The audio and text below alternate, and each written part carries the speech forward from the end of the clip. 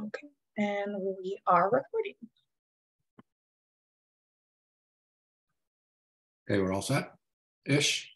We are all set. Okay, welcome to the March 6th meeting of the City of Boulder's Cannabis Licensing and Advisory Board. Let's go ahead and start with instructions for virtual meeting and rules of decorum. No problem. I'm going to share my screen.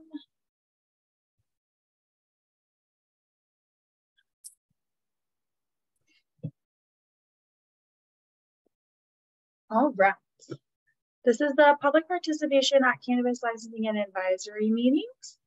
The city has engaged with community members to co-create a vision for productive, meaningful, and inclusive civic conversations. This vision supports physical and emotional safety for community members, staff, and board and commission members, as well as democracy for people of all ages, identities, lived experiences, and political perspectives. More about this vision and the project's community engagement process can be found on our website. The following are examples of rules of decorum found in the Boulder Revised Code and other guidelines that support this vision. These will be upheld during this meeting. All remarks and testimony shall be limited to matters related to city business. No participant shall make threats or use other form of intimidation against any person.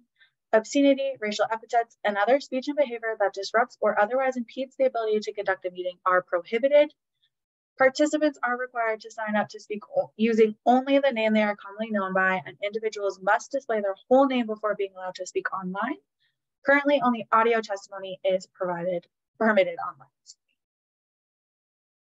And so for anyone here who is looking to give public comment, you will need to rename yourselves to the name that you're commonly known.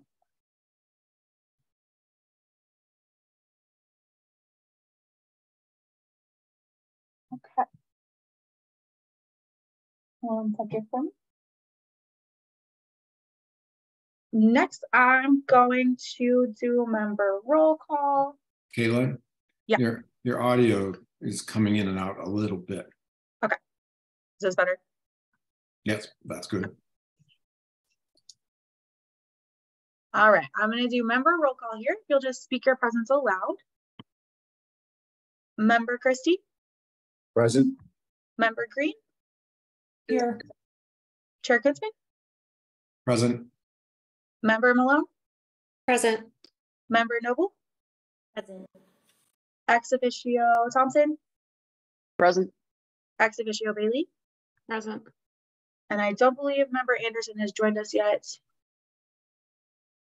And I do not have a text from him yet either. So. Okay. And then Vice Chair Keegan will join us around between 4 and 4:30. Exactly. So I assume everyone has seen the minutes from January 9th. Was there any comments, corrections, suggestions?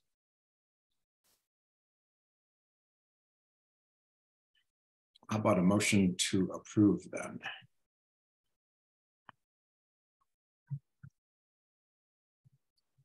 Anyone? Stacy, I know you're just itching to do that since Brian. I'll motion to approve the minutes from the last meeting. All right, a second on that? That. All right, and any votes against approving those or abstentions? Okay, they're approved. So going on to general public comments for the board, as stated and planned, we're going to divide out public comments into two different sections. This section is the same as every other month selection for general public comments, and then there will be a second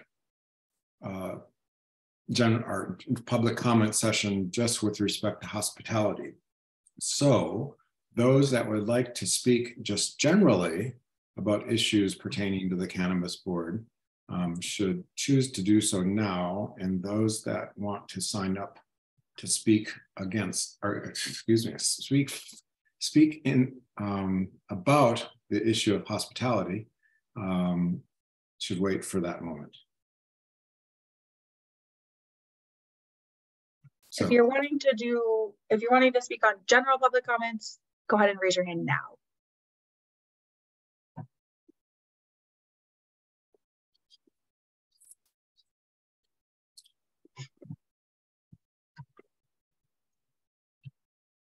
I'm not seeing any hands raised for general public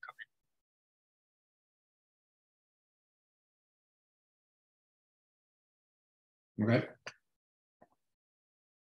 So any policy suggestion forms? There were none for this month, no. Okay, so we'll move on to item number 4 on the agenda. The Boulder Marijuana Hospitality City, or no, that's not a good title. Did we come up with that title? Issues pertaining to establishing hospitality establishments in the city of Boulder. So those that want to do public comment on that issue, please raise your virtual hands. And if I'll have Caitlin, do you want to explain to anyone who is new to this how to raise your hand? Yeah, so there's 2 options. If you go down to reactions, you can give me a thumbs up, or you can select raise your hand. I'll take either. And then if everyone will just bear with me for a second, I'm going to make a list of everyone that we have raising their hand in order. And I'll ask the board if they have, if 3 minutes for public comment for this section is appropriate, or if they wanted to adjust that.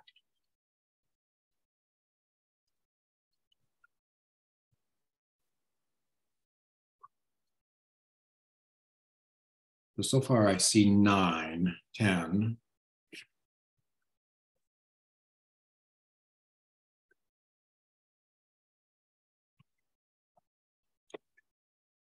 And our plan was to take people in order which they raised their hands.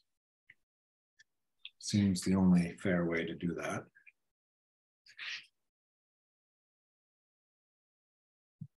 I currently have 11 with their hand raised. I'll give everyone another second. Raise your hand or give me a thumbs up. You can do that by selecting the reactions button. If you are here by phone, I'm sorry I didn't say that earlier, but if you're here by calling in, you can hit *3 and that'll raise your hand for you. And I'm going to mute myself for 1 moment and just try to call Evan.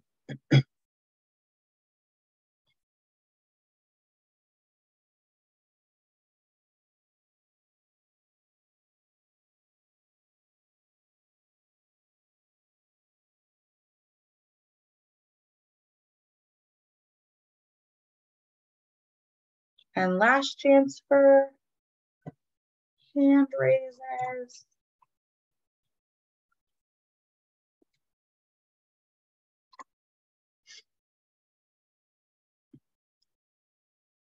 Okay, I think I have my list here, and then the way that this is gonna work is I'm gonna lower everyone's hand now, and then I will go in order that we raised our hand. I'll ask you to unmute, and then I'll start a timer for you. So I'm gonna share a 3-minute timer, and I'll ask the participant to unmute. They can give their public comment, and then we can move on to the next one. If anyone on the board has anything else they'd like to see in that process, please just let me know. And then I know Brian's not here, but as Brian and I and the city staff discussed when planning this meeting, we're going to allow 3 minutes per speaker. And on this occasion, just as we did last time, we're not going to allow questions unless somebody has an absolute burning question, I guess. But we'll just confine it to the 3 minutes per speaker. And then we'll have our own discussion afterwards. I hope, is that okay with everyone? Hey, Tom, before we start, just so that you're aware and the board's aware, I've got a call that I've got to take. If it comes in, it'll just be like a 2 to 3 minute call, but I'll just drop off if that call comes through.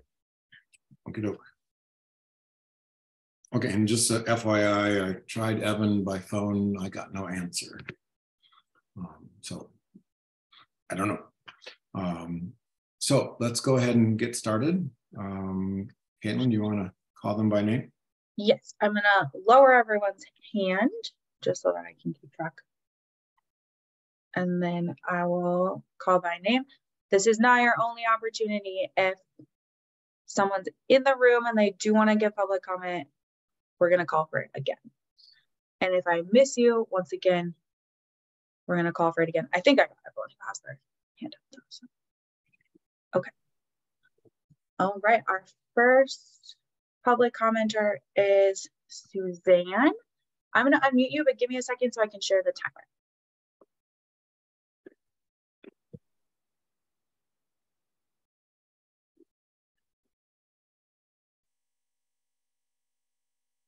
Okay. And timer started. Go ahead, Suzanne.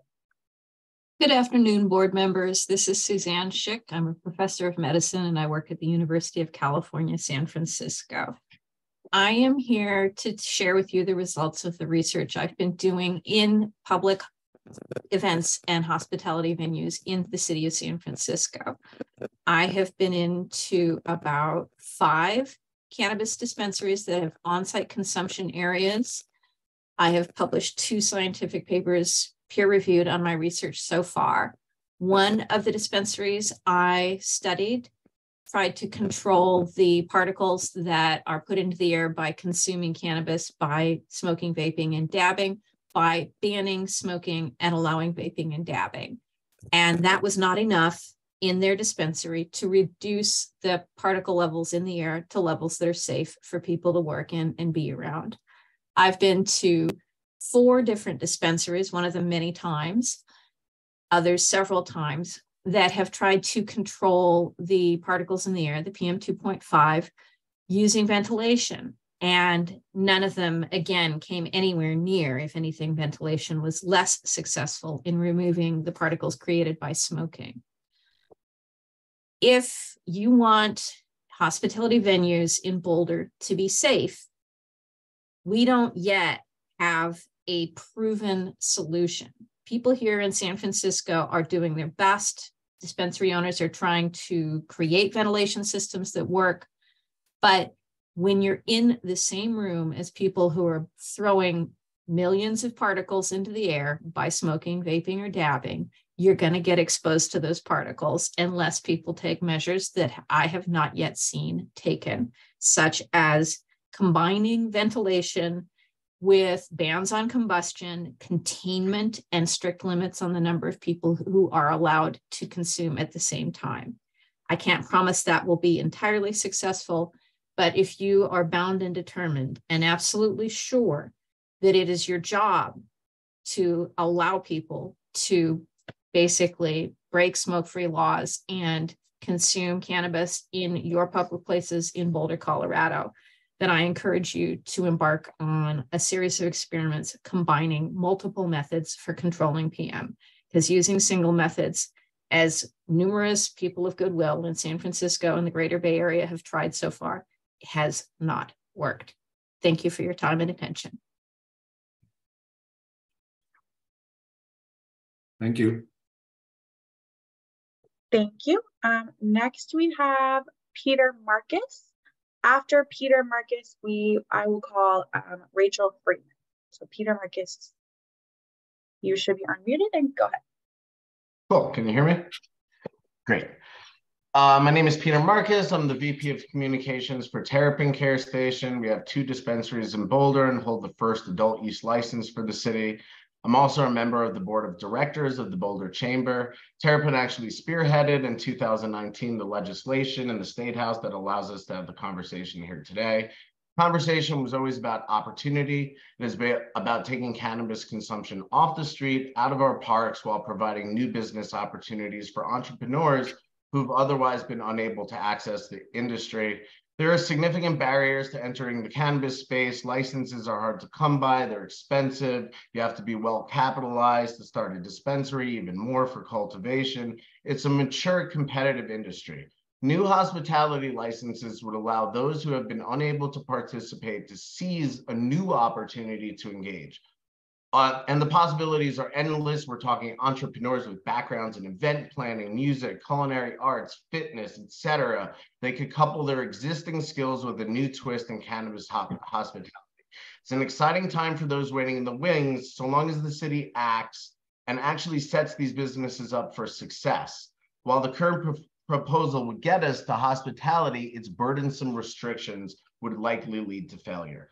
Quickly putting on my chamber hat for a second, let me say that as a member of the board of directors, we carefully weighed whether a cannabis hospitality policy is right for the city.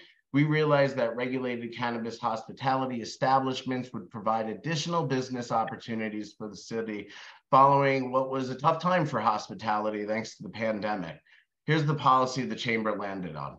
Given the nascent nature of this industry, we support the ongoing collaboration of a community-based and community-wide stakeholder engagement to balance the complex interaction between state law and local policies. We note that as our experience with the cannabis industry grows and initial concerns prove unfounded, it is appropriate to conduct a more thorough regulatory review when developing policies.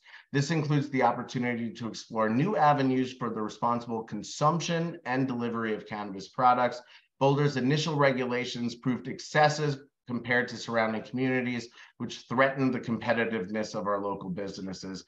The bottom line, the Boulder Chamber works to maintain a predictable economic climate for all businesses and industries by seeking appropriate congruence between state law and local ordinances and opposing laws and regulations based on unsubstantiated perception as opposed to fact-based concerns.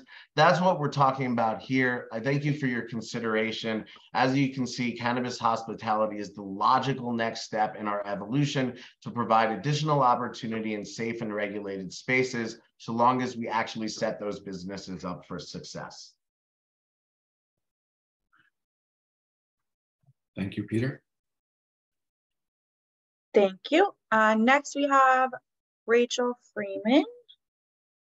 And I will ask you to unmute. And I do want to make a quick note that if you did raise your hand wanting to give public comment, I have added you to the list. I did lower your hand, so don't panic. I've got you. So Rachel Freeman is next, and on deck is Truman Bradley after Rachel. Hello, members of the CLAB. My name is Rachel Freeman, and I am the program manager for the Tobacco Education and Prevention Partnership at Boulder County Public Health.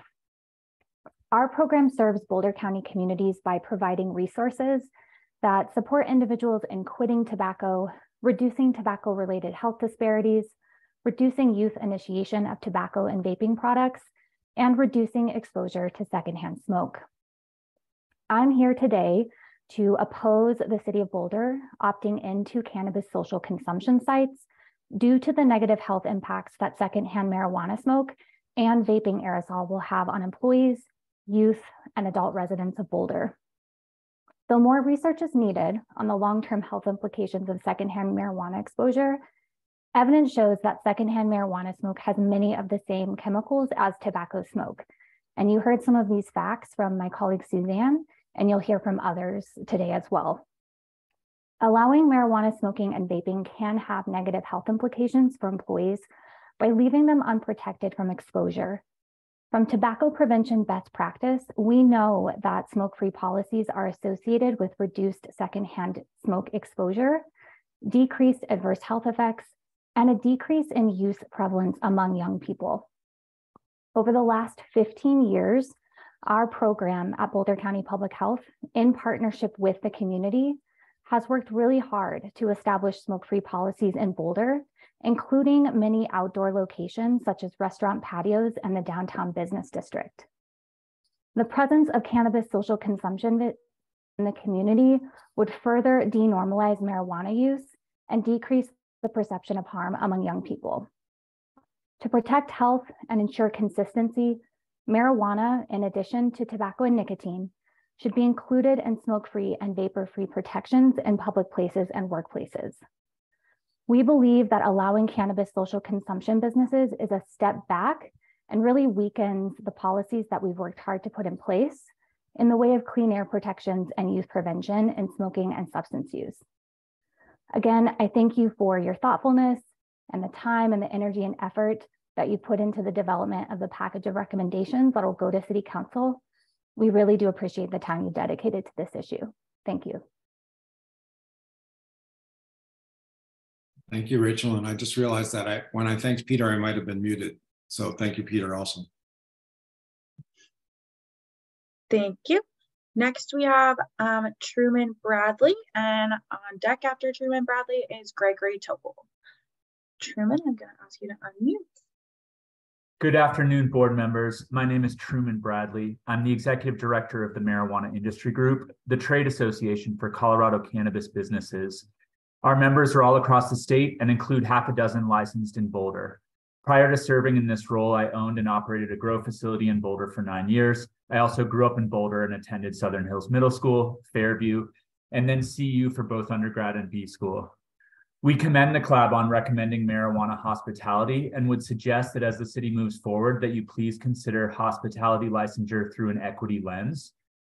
That said, I'm deeply concerned about the recommended ban on adults aged 21 through 24, as well as the prohibitions on edibles and concentrates. These policies equate to Prohibition 2.0, a flawed and outdated position, and one that's very unpopular among Boulder voters.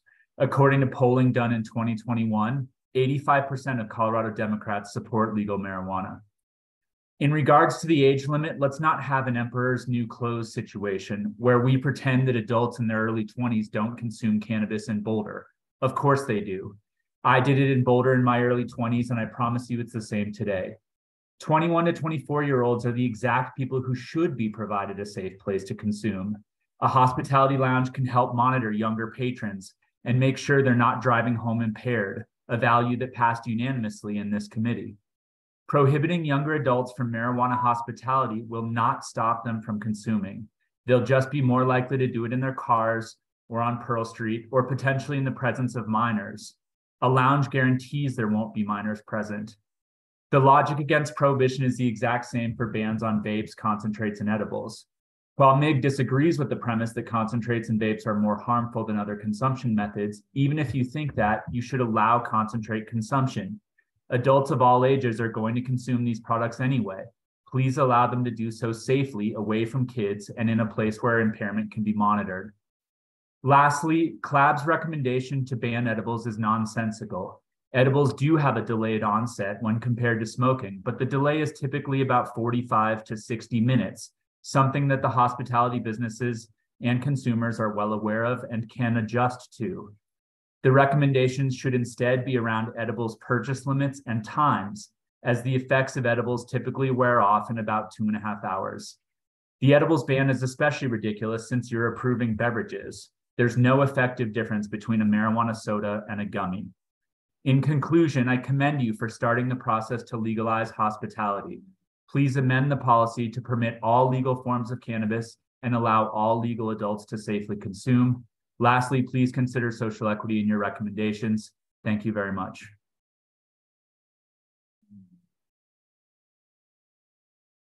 Thank you, Truman. Excuse me one second.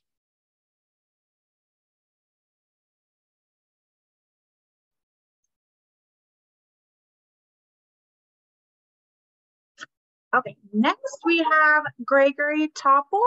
I'll ask you to unmute. And on deck we have Liz Zawowski. Hello, my name is Greg Topel. I'm fortunate enough to be one of the managers over at Stella's Cucina. I wanted to share how things have been going so far. We've been open for just under 2 months now and have exceeded all of our expectations in the response that we're getting from the community. It has been very evident that it is something that Boulder is very hungry for. The elements of the aesthetics and the service and the food and the music, it's just been wildly well received, and we are incredibly grateful for it. It feels important to mention that that this concept has been exceeding our expectations. Now we've got a team of incredibly seasoned individuals. Stella Spanu, the owner, has spared no expense in gathering one of the most pedigreed staffs and supervisors and management teams that I've had the pleasure of working with, truly seasoned professionals. Each member of our team is TIP certified. We have a recurring TIP certification program that takes place every 90 days within our building. The level of Stella's dedication to this community and the level of long-term thinking applied to all that she has done and all that she is doing. It felt important for me to bring that to the table. This is an innovative concept and a first-time concept for Stella and Jason, the owners, but the level of professionalism, the serious nature with which they take it, and their truly benevolent intent, it really needs to be talked about from the treetops as far as I'm concerned. I am again feeling incredibly fortunate to be a part of this very, very special and possibly historic kind of transformative concept, and I felt the need to make sure that I told the larger community of what's going on within those four walls. Thank you. Thank you, Gregory. Thank you. Next, we have Liz Zukowski. And on deck, we have Henny Lackley. And Liz, you should be on. Okay, thanks, Caitlin. My name is Liz Zukowski. I am the Policy and Public Affairs Manager for Native Roots Cannabis Company. We are a vertically integrated operator with 20 locations across the state, 2 of which are in the city of Boulder. I'd like to start by thanking all of you club members for your diligence in researching and analyzing hospitality programs nationwide and your thoughtfulness in considering how those programs could influence hospitality in Boulder. After reviewing the recommendations made for City Council, I'm sharing the following suggestions to improve the proposal. The bans on concentrate use and non-drinkable edibles feel misguided. Vape pens are very popular, especially among novice users, because users can easily self-titrate to receive the desired amount of product and the desired effect, but these would be banned under the current proposal. Additionally, allowing vape usage in hospitality establishments will help curb vaping in unsanctioned areas. An alternative idea is to ban the use of open flames and dab rigs while not completely banning concentrate use. Chewable edibles are not less predictable or less consistent than drinkable edibles. All edible products go through the same rigorous testing, packaging, and labeling requirements that are set by the state.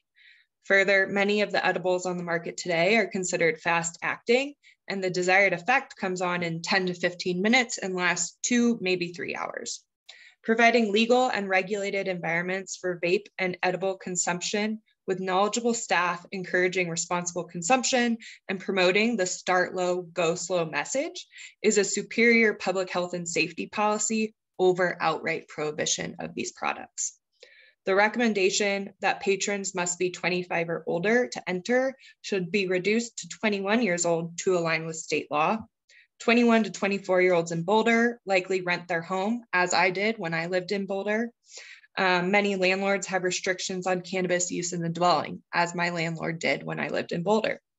Limiting hospitality access to patrons that are 25 or older does not solve the issue for the 21 to 24-year-olds who are legally allowed to consume, but are left with no real options for where they can legally consume. I ask that you consider the message you're sending to Boulder residents and constituents regarding the use of cannabis versus the use of alcohol. On my 21st birthday, I paraded up and down Pearl Street, stopping at nearly every bar, and most of them provided me with a free shot of liquor to celebrate. This is a widely accepted practice in Boulder and across the country. A young person would view the age disparity for entering a bar versus a hospitality establishment as a de facto endorsement to use one substance, alcohol, over another substance, cannabis. I'll leave you with this. According to the CDC, 2,200 people die from alcohol poisoning annually in the US, and 0 people die annually from consuming regulated cannabis. Thanks. Thank you, Liz. Thank you. Next, we have Henny Lackley. I'll ask you to unmute. And on deck, we have Shar Deb. Good afternoon, members of the club. My name is Henny Lackley, and I'm a co-founder and executive director of an organization called One Chance to Grow Up. We are a statewide organization that looks out for the public health and safety of youth as marijuana and marijuana products continue to be readily available and commercialized. First, we appreciate the steps for public health and safety that the CLAB has taken as you do intend to make recommendations to City Council. However, we must look beyond this. In January of this year, the CDOT announced that 745 individuals lost their lives on Colorado roadways. We must ask ourselves the most important question: will hospitality licenses contribute to this sobering statistic? CDOT will be the first to tell you that the agency has spent millions of tax dollars on working to change behavior of those who consume THC and then drive. THC impaired fatalities have increased 63% over the prior year, and dual use of alcohol and THC increased 25%. 22% of deaths involve those outside of the vehicle, including pedestrians, cyclists, and motorcyclists. Think about the Boulder way of life and how many of your citizens and students, both high school and university, fit into this category. Marijuana edibles do present another danger due to delayed impairment. According to the State Health Department, the delayed onset is anywhere between 4 and 6 hours. The Buffalo Highway is a terrible place for an edible to reach the maximum impairment. Increased marijuana commercialization sends the wrong message to kids. Adding consumption sites will increase sales density by creating additional sales of THC. A RAND report showed that young people aged 18 to 22 have lived in neighborhoods with more marijuana commercialization, use marijuana more frequently than their peers, and have a more positive view of the drug. According to Monitoring the Future out of the University of Michigan, past year, past month, and daily marijuana use reached the highest levels ever recorded since these trends were first monitored in 1988. Marijuana use in the past month was reported by 29% of young adults in 2021, compared to 21% 5 years ago and 17% 10 years ago. One Chance puts kids and communities first instead of those looking to profit from additional sales. For these reasons, we stand in opposition of Boulder going forward with hospitality licenses. To our knowledge, if the data were actually in existence that this would alleviate outdoor smoking, we would definitely take a different position, but to our knowledge, no such data are available. Thank you again, and we do recommend the CLAB look to what's best for your entire community. Thank you. Thank you, Henny. Thank you. Next, we have Sharday. I'll ask you to unmute. And on deck, we have Jonathan Singer. Thank you, Caitlin. My name is Sharday, and I represent American Non-Smokers' Rights Foundation. And I really do want to thank you guys, for you members of CLAB, for your extremely thoughtful, diligent work on this important issue. And our foundation is not anti-cannabis use for personal choices by adults, just not using it in ways that harm others. So not using it in ways that harm others. We are opposed to Boulder opting in to social consumption of cannabis marijuana because doing so would create a new unprotected class of workers, those in the social consumption industry. And everyone deserves to work in a smoke-free workplace. Smoke is smoke. Let's put people over profit. Secondhand marijuana smoke is every bit as harmful as tobacco smoke. And just so folks know, Pearl Street is a smoke-free zone. And our foundation will continue to speak up on this issue. Thank you again. Thank you, Shar. Thank you. And I do want to point out that Member Anderson did join us before Shar spoke around 3:38. Next, we have Jonathan Singer. I'll ask you to unmute. And on deck, we have Bea Campbell. Good afternoon, members of the CLAB. I'm Jonathan Singer, the Senior Director of Policy Programs for the Boulder Chamber of Commerce. I'm also the author of the legislation that enacted the opportunity for local governments to be able to opt in to the hospitality model. But before that, I wanted to give you a little history of who I am and what brought me here today. I graduated from Fairview High School.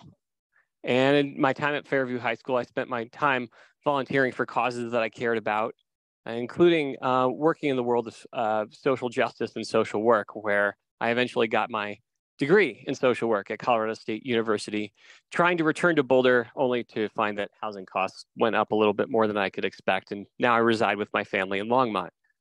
I spent the next 10 years of my life actually working on college campus drug courts, working with youth at risk, and in our truancy courts. And so when I finally was elected to office, I came to the conclusion that we needed to start to treat marijuana like the drug it is and not the drug that some people fear it to be. The reason that I say that is while working with youth at risk, the risks of marijuana were so overstated that my youth didn't understand what to believe and what not to believe. This opportunity that the CLAB has today is about ensuring that we can do a legal behavior in a regulated environment with the best safeguards possible without further pushing things underground or making a drug scarier than it really turns out to be. We hear about perception of risk. Perception of risk is incredibly important, but we've heard 20 years ago that as perception of risk goes down, use goes up. We haven't seen those numbers since marijuana has been legalized. What is important is ensuring that the CLAB is able to pass on recommendations to the City Council as it was charged with over 2 years ago to allow this public process to continue, to ensure that everybody is able to make their voice heard on this. What's unfortunate is the consumers of cannabis are still discriminated against. You're not going to hear from a lot of them today because they fear losing their jobs, they fear losing their livelihoods, and they fear losing their families sometimes. We have still a criminal justice system that unfairly discriminates against marijuana consumers, and not having social establishments similar to what you've laid out here today only further allows that perception of risk to continue. So I look forward to the conversation. I look forward to listening in, and thank you. Please pass these recommendations on. Thank you, Jonathan. Thank you. Next, we have Bia Campbell. I'll ask you to unmute. And on deck, we have Nick Torres. My name is Bia Campbell. I'm an associate with VS Strategies, a public policy consulting firm that works with businesses, industry associations, and governments on adopting responsible cannabis policy. We represent Stella's Cucina, a restaurant currently operating in Boulder who wishes to open a marijuana hospitality establishment. We have been following CLAB's process and hospitality discussion for the past 2 years. And we're thankful for CLAB's time and thoughtfulness over this time and appreciate the board's volunteer work. While we do not agree with all the decisions made by the board, we respect the process and the intensive time and discussions that happened to arrive at this point. On May 3rd, 2021, almost 2 years ago, CLAB held an initial public hearing on the topic of marijuana hospitality. And at that point, community members in favor of hospitality were in the majority. Considering past elections and votes on marijuana issues, we believe that the Boulder community has a historical track of being in favor of fair and responsible marijuana policies. We also know that between 22 and 25% of Boulder County's population are current cannabis consumers. We believe that the majority of Boulder residents would be in favor of adopting reasonable and responsible policies to allow for marijuana hospitality licenses within the city. Considering the 24 months of discussion, the marijuana industry, our friends, allies, consumers, and businesses opted to be respectful of CLAB's time and decided to not have a multitude of speakers here today, trying to influence policy decisions that were solidified, discussed to exhaustion by this board. It is our hope that today, CLAB can vote to move this process forward and recommend the policies outlined in your memo to City Council. We thank you for your time and commitment to the Boulder community.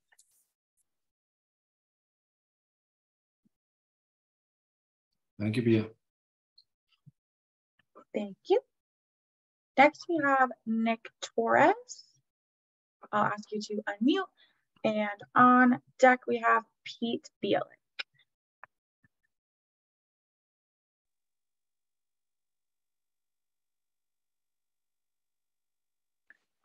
Good afternoon. My name is Nick Torres. I am Advocacy Director of the American Lung Association in Colorado and also a proud Boulder resident. Here to relay the Lung Association's concerns with the CLAB moving forward with recommendations that would represent a major step backward for public health for Boulder residents.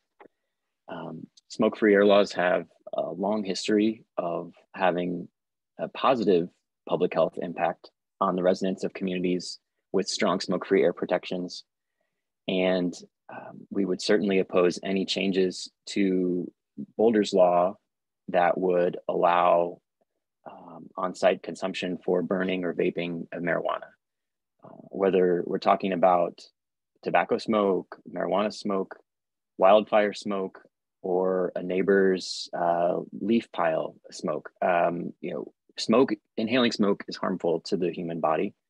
And fortunately, we've had now nearly a generation of Boulderites growing up in a community where public tobacco smoke is just not something that they come across. We're not asking folks smoking or non-smoking when we go into a restaurant anymore.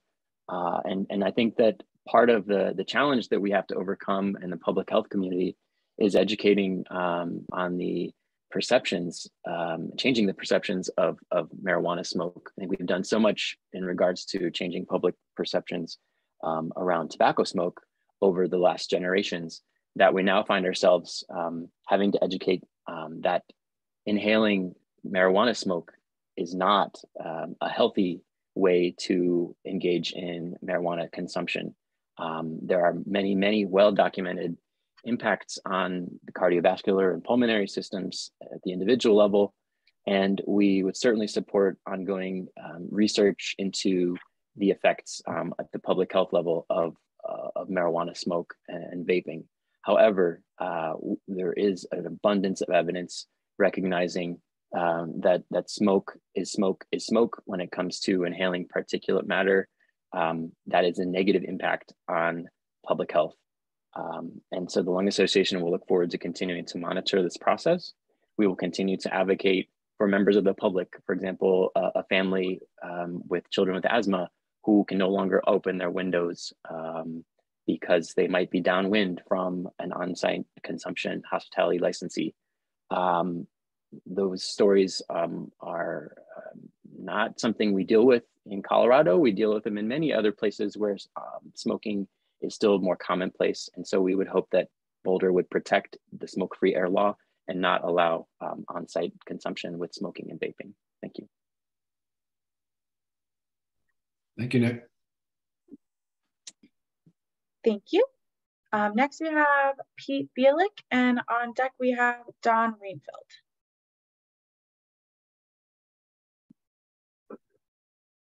Hello, my name is Pete Bielik. Thank you for your time, members of the CLAB. I am the president of the Group to Alleviate Smoking Pollution, GASPA Colorado, a nonprofit organization founded in 1977, and that has been in Boulder since I moved here in 1983.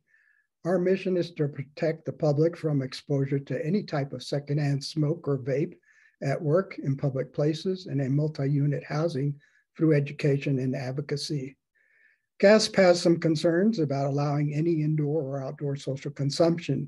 Under our current smoking and vaping regulations, the most complaints GASP receives are about tobacco and marijuana smoke drifting into businesses, drifting into homes, apartments, and outdoor settings. And we have had people complain about marijuana smoke coming into their homes, even in Boulder. I do think that outdoor consumption,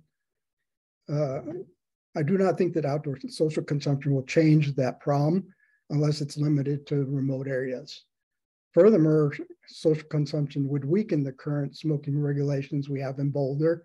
So I think the city council would need to approve it by a 2/3 vote or put it on the ballot, because in 1995, a ballot measure was passed regulating smoking in Boulder by the people of Boulder by 55%.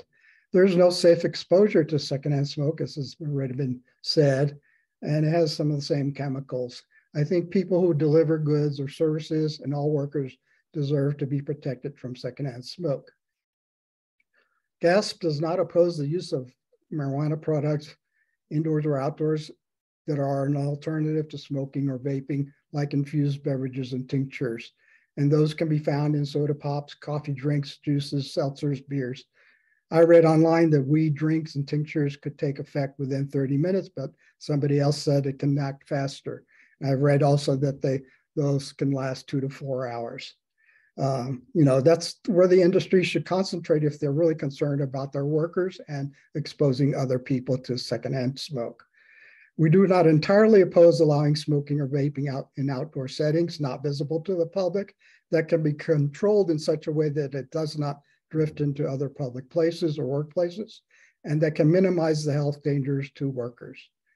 The Chamber of Commerce often has promoted Boulder as one of the healthiest places to live in the United States. I hope we can keep it that way. Thank you for your time. I appreciate it. Thank you, Pete. Thank you. And next we have Don Rainfeld. I'll ask you to unmute. And on deck we have Julie Dreyfalt. And I do want to call if anyone else would like to make public comment. So these are the last two on our list. Anyone else would like to make public comment, please raise your hand or give me a thumbs up and I'll add you to the list. And Dawn, I'm asking you to unmute. Hi, my name is Dawn Reinfeld and I am the Executive Director of Blue Rising. We strongly oppose opting into social consumption in the City of Boulder and will urge the City Council to opt out. We appreciate that the CLAB intentionally excluded high-potency THC products from its recommendations, but we maintain that allowing any marijuana consumption in our restaurants and bars would be extremely problematic with no upside for the broader community. One of the arguments for opting in is that providing places for legal consumption might decrease illegal consumption, but there is no evidence to support this theory. In communities with social consumption, like Las Vegas and West Hollywood, the odor of illegal consumption is still as strong as ever. Our community is in the midst of a mental health and addiction crisis. Colorado adolescents use of marijuana is 43% higher than the national average. The presence of consumption venues in prominent locations would further normalize marijuana use, which is particularly problematic for our young people who are vulnerable to its mental health risks. Boulder is already struggling to deal with this addiction crisis, and contrary to the myth that marijuana is not addictive, even the state of Colorado now warns that THC is addictive and can cause serious mental health impacts like psychosis. Boulder does not have the resources to deal with our current level of addiction and mental health impacts. We should not be encouraging more use for our youth. Boulder doesn't need to lead the way on social consumption sites. We are about health, fitness, and vitality, not smoking and leaning into drug culture. We need to be listening to the families that are raising kids here, not the interests of an industry that profits from addiction.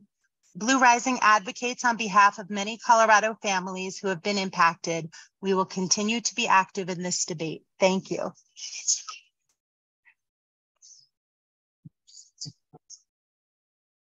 Thank you, Don. Thank you. Our last speaker is Julie Dreyfalt, and I'll ask you to unmute and I'll call again. If anyone else would like to give public comment, please raise your hand and I'll add you to the list. Julie, you should be unmuted. Thank you. My name is Julie Dreyfalt, and I'm representing myself today.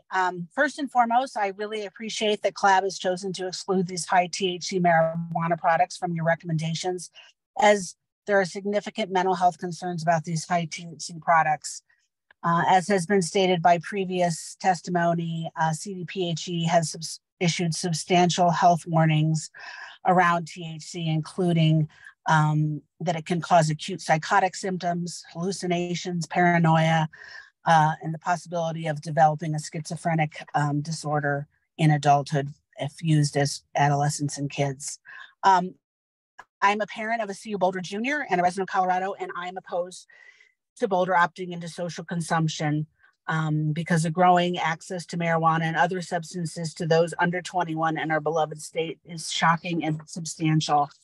We ate at the sink last weekend, and the observation of underage drug use I encountered on the Hill in just about 55 minutes was very troubling. CU has poured millions of dollars into campaigns like Be Boulder, which tends to lean away from the party school image and tells CU's Boulder's better story, their stronger story, to advance the school's reputation, retention, engagement goals, and reputation.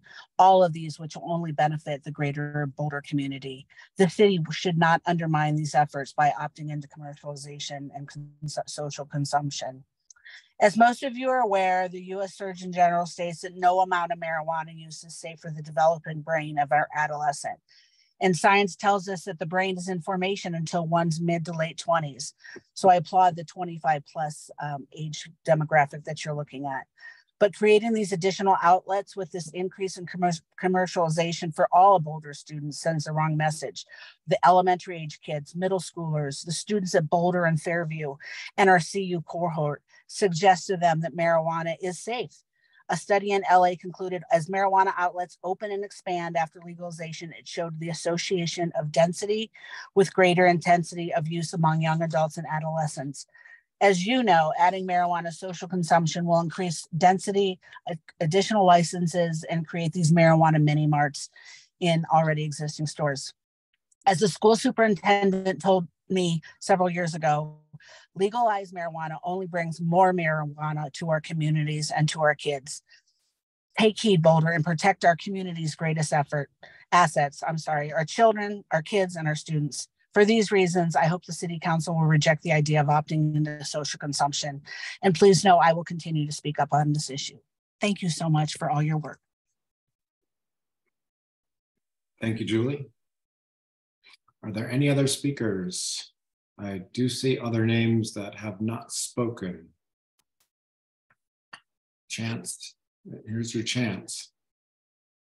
You can give me a thumbs up or raise your hand. If you're calling in using a phone number, you can push *3 to raise your hand.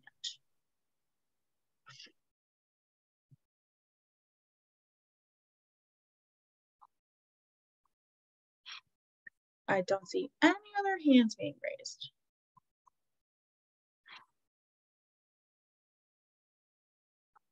Okay. All right, let's close public comment and go on to discussion. I know it's premature, but Brian's going to be able to join us momentarily, I hope. What would you think about taking a break? Just a short break right now. I'll check in with Brian, just as I checked with Alana and Evan, and see if he can join us for discussion. My understanding was that he might be as late as 4:30, so that's 30 minutes, it seems. Well, I was going to check with him. I was going to check with him right now and see. That'll give me a chance to do that.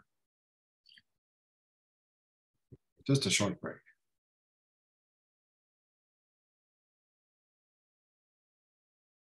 Fine with me, Chair.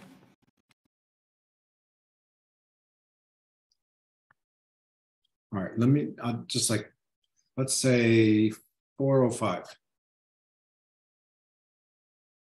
Give you a chance to get something to eat before we discuss. A quick snack. Okay, 4:05.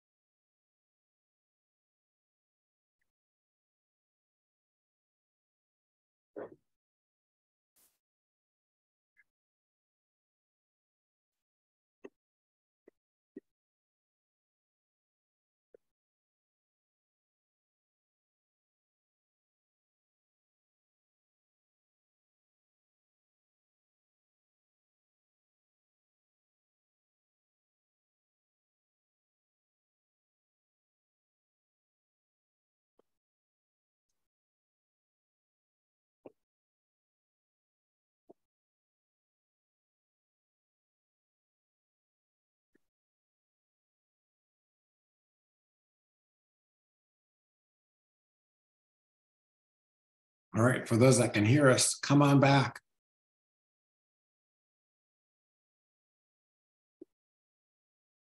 Although if they had their audio on, they would have heard recording in progress.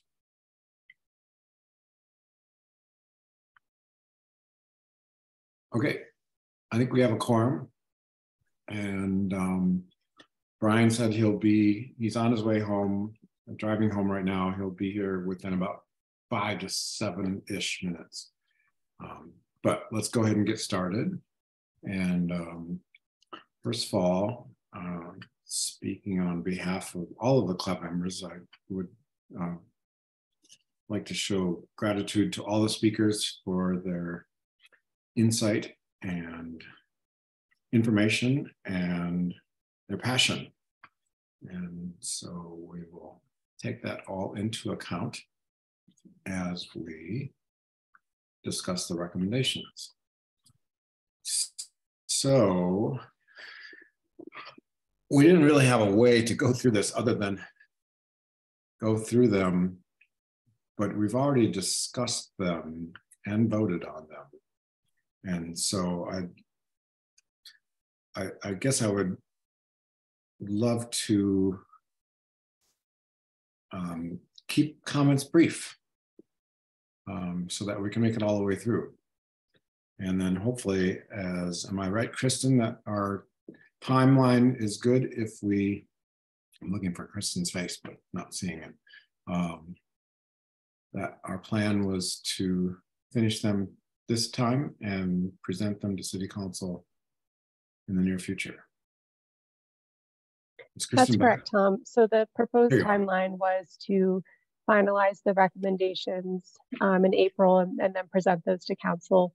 Finalize the recommendations in March, present them to council in April. And that's especially helpful for the members who may be leaving the board, because we do have, we may have 1 or 2 new board members coming in April. So now may be the last time for the current board to have these conversations with the existing board members. Does everyone understand that? New board members will be appointed mid-month. And I was going to wait till later, but Alana, I was going to also express gratitude for all the years you've put towards this, because as I understand, you did not reapply. Is that correct? Yeah, that's correct.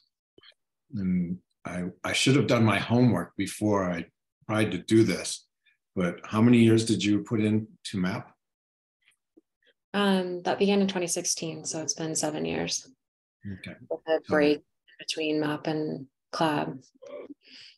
You've been working on this as long as, if not longer than most of us, obviously.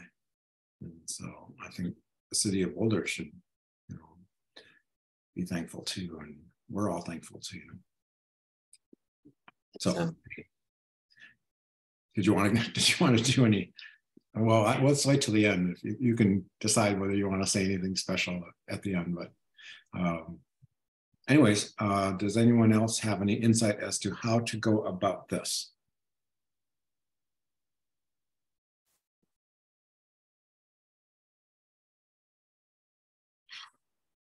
Okay, so if we use as a common document, let me just pull up. Is it in here, or do I have to open a page? I think I probably have to open a page. Is that right? Or the full text of the memo is in your reading packet. That's what I thought. Additionally, the link, if anyone wanted to just follow along on the Google Doc, the link is there as well. What page is it in the reading packet? Page 33.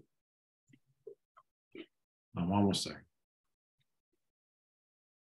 And while the chair is writing that page, I will let everyone know that member Vice Chair Keegan is. Welcome, Brian. Good afternoon, everybody. Apologize for my tardiness. Life happens. Okay.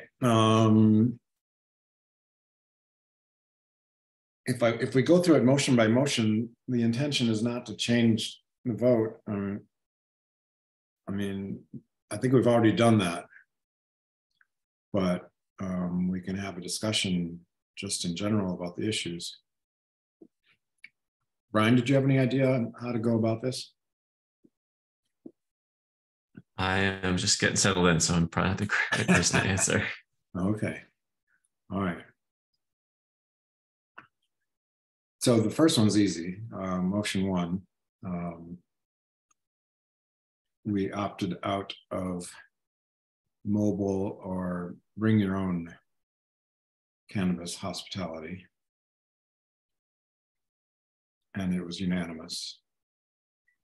And unless there's further discussion on that, then we can move on to motion two.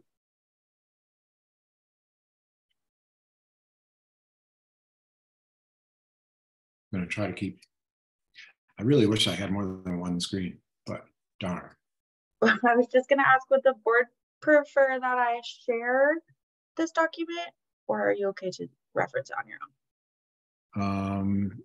So you're going to put it up as a exhibit, or yeah, I can share it on the screen. On the screen if you'd like. Sure. Anyone opposed to that? Okay. Why not? I mean, it's in the packet, which people probably did or could have accessed, but still, why not? Okay. But you're going to have to make the size right. Perfect. Does that look good?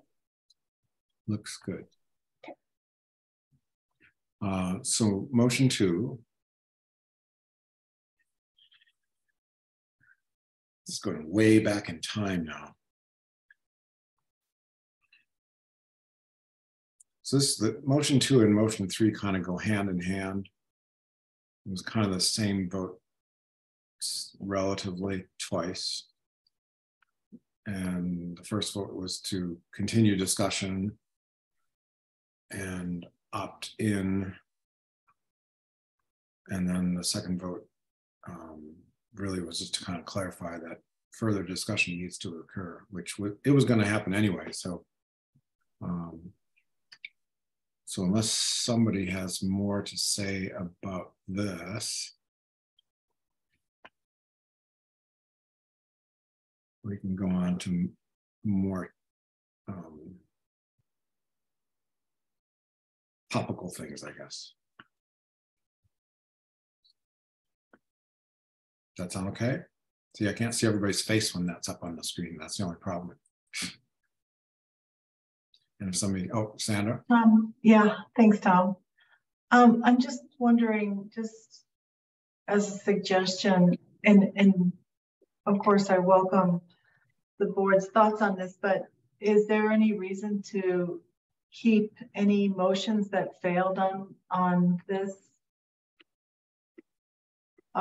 Is there any value in that, or does it create more confusion or some confusion? And by asking that question, you're hoping to simplify it for city council. So well, yeah, I mean, I guess I just want to make sure that it's in a format that will be helpful to council, and maybe it's just if you wanted to keep it in there, if you think that there's some value in doing that, then that's fine, but maybe highlighting the ones that did pass just to kind of differentiate so they don't kind of get mixed in together. So it's a little bit of just sort of some formatting concerns that I have that I think we can address. But I think it'd be important to get the board's input on that in terms of how that looks. And then the other thing I would say too is that just in terms of sharing this document, it would be helpful, I think, at the very beginning to kind of have a little bit of background about why this document is coming to them, and if there is an ask, what that ask is. So maybe you all can think about that as we're working through the motions, but I do think that you know, they're not going to really, well, some of them may, but some may not know why this is coming to them. Yeah, my plan was to have that discussion towards the end of this, but that's okay. I mean, it's an important part of this. So just for clarification, if we were to take either change the order, or I'm not sure if I heard you say do not present the failed motions, I think it would be missing some substance, but we could regroup things and put the failed and one withdrawn motion towards the end, something like that. But Robin and then Alana. Okay, Sandra brought up two different things. I just want to speak first to the first thing she brought up about whether we should include failed motions in this memo. And I think this first one that we're looking at on page 1, motion 3, I do see where that doesn't add a lot to the conversation. That's hard to explain. There's not context behind it. It just kind of sits there in a weird way. But there are other failed motions later, like on page 2, motion 5, and page 2, motion 7. Those are substantive and probably should be represented in this document because they show that we were looking at the, full product type. So I do think that first one, though, could be eliminated without, causing harm to this overall document and what we're trying to do. And that one is motion 3. Okay. And did you want to speak about the second issue or just stay with the first issue? No, I agree with the second issue as well. We definitely need to tee this up at the beginning. My only request is that it be just a very straightforward, non-persuasive type language in the beginning. This is why CLAP's been meeting. These are our recommendations. And we wanted to provide context to the full balance of our conversation. I think it can be pretty straightforward. Okay, Alana? Yeah, I agree with Robin on her comments as well. I just wanted to make sure that all the board members wanted to go through these motions one by one before we did that, because it just seems really exhaustive. And I thought we did that at like the last meeting. Maybe we could gather which motions we, I don't know, just kind of poll the membership and before we just go one by one, or if there's a purpose to going one by one through them. Maybe I missed that. Well, I'd like to hear from others, but I guess my point of view is that we heard some passionate speakers addressing certain aspects of specific motions, like motion 5 that Robin just mentioned, or the age-related motion. And it seems like it would do service to the people that spoke passionately to take their comments and just at least touch bases on those motions. And this is the way to make sure that we get to each of those.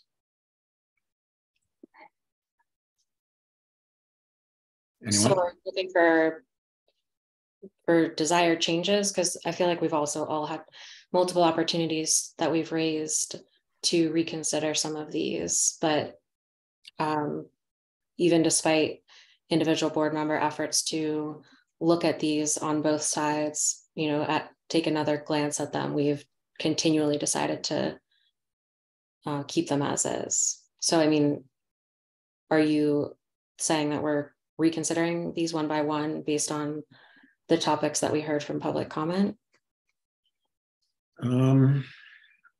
I'm not wedded to any particular way to do this. I guess I just wanted to give merit to the speakers that spoke. I mean, alternatively, choosing an extreme scenario, if we didn't hear any game changers, if no one heard any game changers in the speakers today, then we could just approve the whole list of recommendations en masse. What do others want to do? Stacy, I want to hear from you. Brian, Michael, everyone. I don't have everybody on my screen right now, so. It looks like Member Anderson would like to speak. Member Keegan, what? It looks like Member Anderson had his hand up there. Give me a thumbs up. Oh, okay. See, I can't see that right now. No worries. I am in a very loud airport, so I will spare you guys all of my extended conversation here, but I think we have delivered this conversation for many months, in fact, many years at this point, and I think Evan, Evan, one moment. Evan, can you hear me? So just to help explain, Evan's on an airplane, I believe, and his audio is marginal, including your audio coming to us is marginal. I don't know if you can hear that, but so Evan, maybe go off video to speak. Say it again.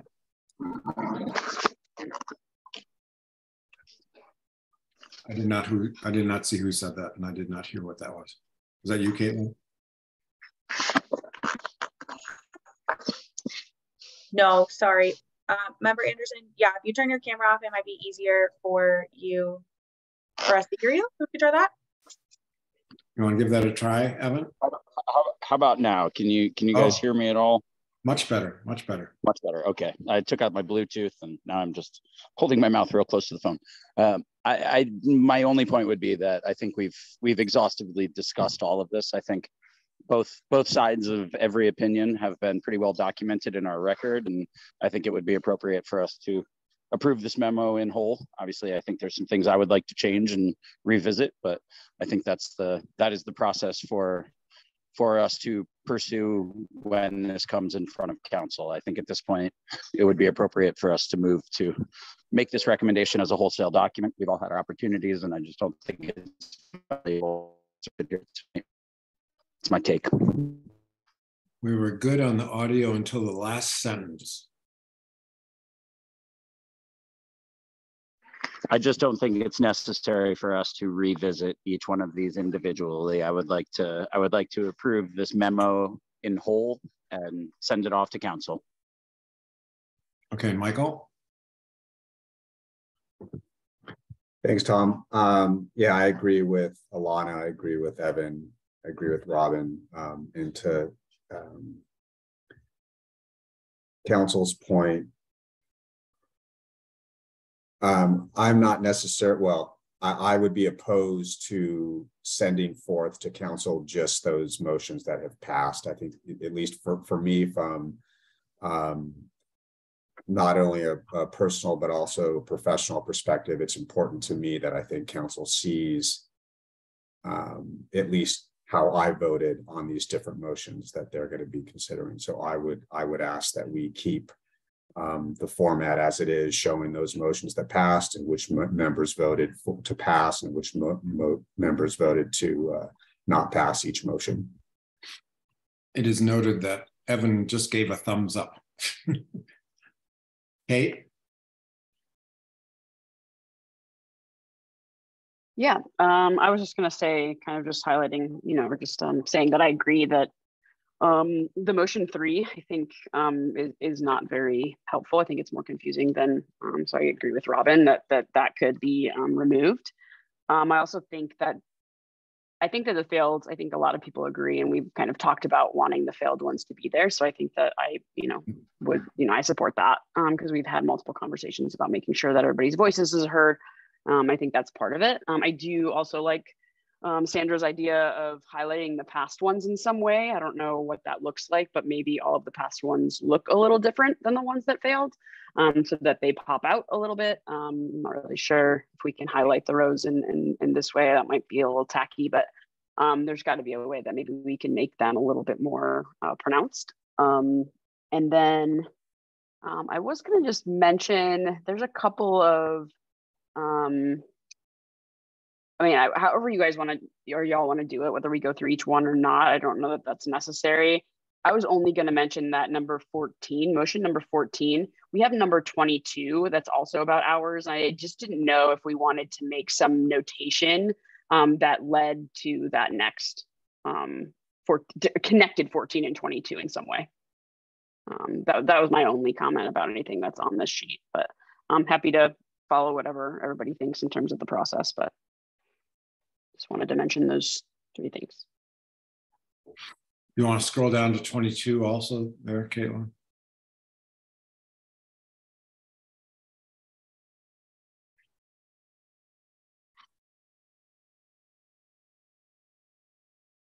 So just it says in the notes, it says motion was reconsidered, or reconsideration of motion 14, but motion 14 doesn't say anything about motion 22.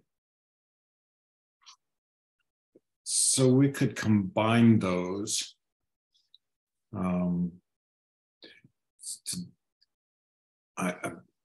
I feel like I'm being the devil's advocate, but there was a suggestion by one speaker, I can't remember who now, and was keeping notes, but someone who spoke passionately for allowing edibles to be consumed maybe until a lesser hour. So just to make sure people don't want to revisit any of these issues. Robin? Yeah, Tom, I think we've been clear we're not revisiting the issues for debate, but back to Kate's point on clarity within the document, I think I agree with you, Kate. I think as one suggestion would be that where we have motion 14 on page 3, that we follow that and maybe just make a parenthetical remark that says, you know, later revisited, and then this is what passed was 22. And I do think them being separate is confusing, and that could be helpful. Well, and then with respect to the comment Kate just made, I mean, I don't think it's tacky if we just take the document and however it's going to be presented to City Council, we could bold the word passed under each one that passed or something like that. I was saying the highlighting might be tacky, but you could, yeah. I think you're right. Highlighting just confused us in the past. Others? Stacy, Allison, Stacy? I am on the same page as far as what most people are saying. We don't need to maybe rehash this point by point. We've done that. I really appreciate all the people who did come to speak. There were some ideas that were interesting, but I think, you know, one of the things we have talked about as we've gone through our discourse on these different motions is that none of this is like set in stone forever. We're looking at a starting point. Some of this is more intended that way. Like, if we're going to do this, maybe we should start here before we start here, right? Like, and I think to the people in the public who are worried about what we're not allowing, I think, you know, we want to, if we're going to try and do it or recommend that we do it in Boulder, that we do it in as titrated a way, therefore hopefully as safe as a way as possible. So I don't think we need to go back through anything there. I agree with what you just said, Tom, about, you know, the speaker on the edibles. That's a really interesting idea that hopefully we can keep on file, so to speak, somewhere, because I think those kinds of things, if this ends up going forward in Boulder, are the things that we are going to want to revisit at some point. And these were really important points that we heard from the speakers today. So as far as the actual structure of the document itself, maybe using a lighter colored text, a grayed out kind of text for the ones that didn't pass versus just regular black text for the ones that did. I don't know. I agree. Highlighting can get kind of intense. So maybe doing it that way, but I'm on the same page as far as having them all appear, because I think, like Robin was saying, there's an important, and Michael, I think, said the same thing. There's important counterpoints to all of these things, whether it passed or not. I think it's important that council understand all of it.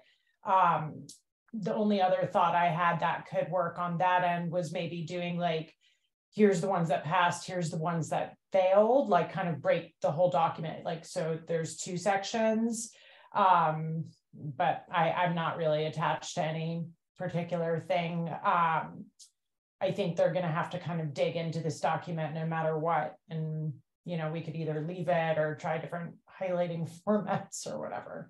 But I don't think we need to revisit every single issue unless there's any board member that feels compelled to talk about something in particular or revisit it, I guess.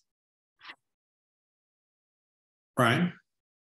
Yeah, and I'll just close out. I agree that we don't, like with other board members, that we don't necessarily need to visit every motion that's been discussed here. We've all had an opportunity to hear from public comment and experts, say our own piece here, have that be documented. I'm also a little bit reluctant to get into the weeds about formatting choices here, because I think that'll just introduce additional delays in the approval process here. So I'm inclined to just approve the document as is, so that the expertise and the perspectives on this board can be brought to other matters that are pressing in this space.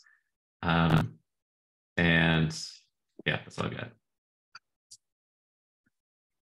I would ask a question to Sandra, Kristen, Caitlin, Rewa, and I thought there was, besides Pam, I thought there were initially was another person representing the city, but I do not see that person anymore.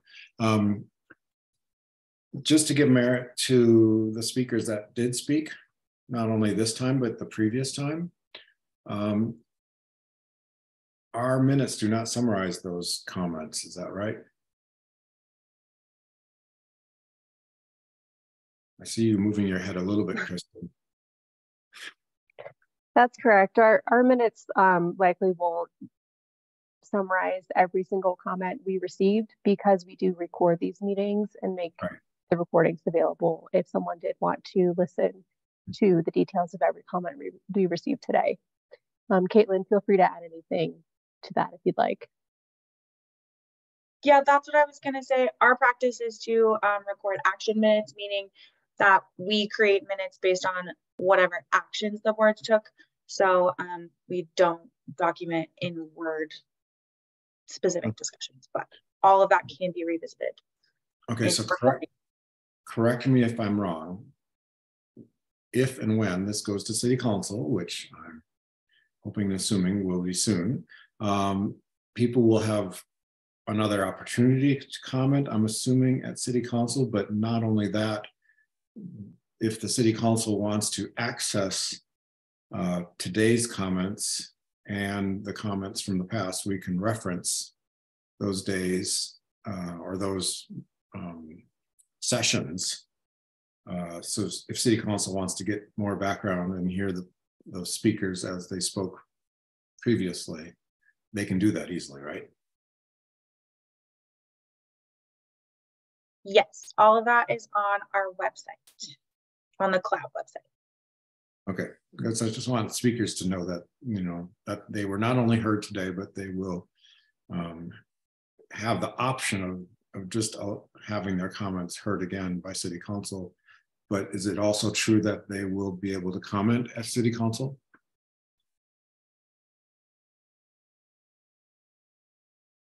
I believe that's true. I'll defer to Sandra. Yeah, so, you know, folks always have the opportunity to provide public comment at the beginning of every council meeting. And so if there is an item that's on the agenda, or if there's an item that's in the public packet, or even if it's not even a topic that's on the agenda, they have the opportunity to provide public comment at the beginning of the meeting. Okay, that's what I thought. Allison, your thoughts? I agree with what's been said. I think that moving forward with the document is really important. I think we heard that from a lot of folks today, that they're ready for this to have the conversation with City Council. The only question, not the only question, but one question I think to revisit is what Sandra brought up about a summary at the top. Is that something that staff, if folks are interested in that, is that something that staff would provide that background, or is that something that members of the CLAB, if it's desired to add that, members of the CLAB would draft that? Do you want to answer that, city folks, or do you want me to? Staff is happy to provide any support that CLAB would like.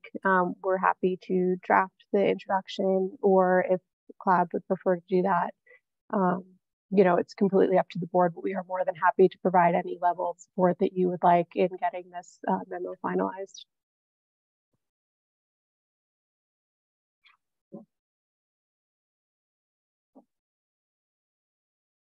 So I'm just trying to make sure I'm not misspeaking when I say this.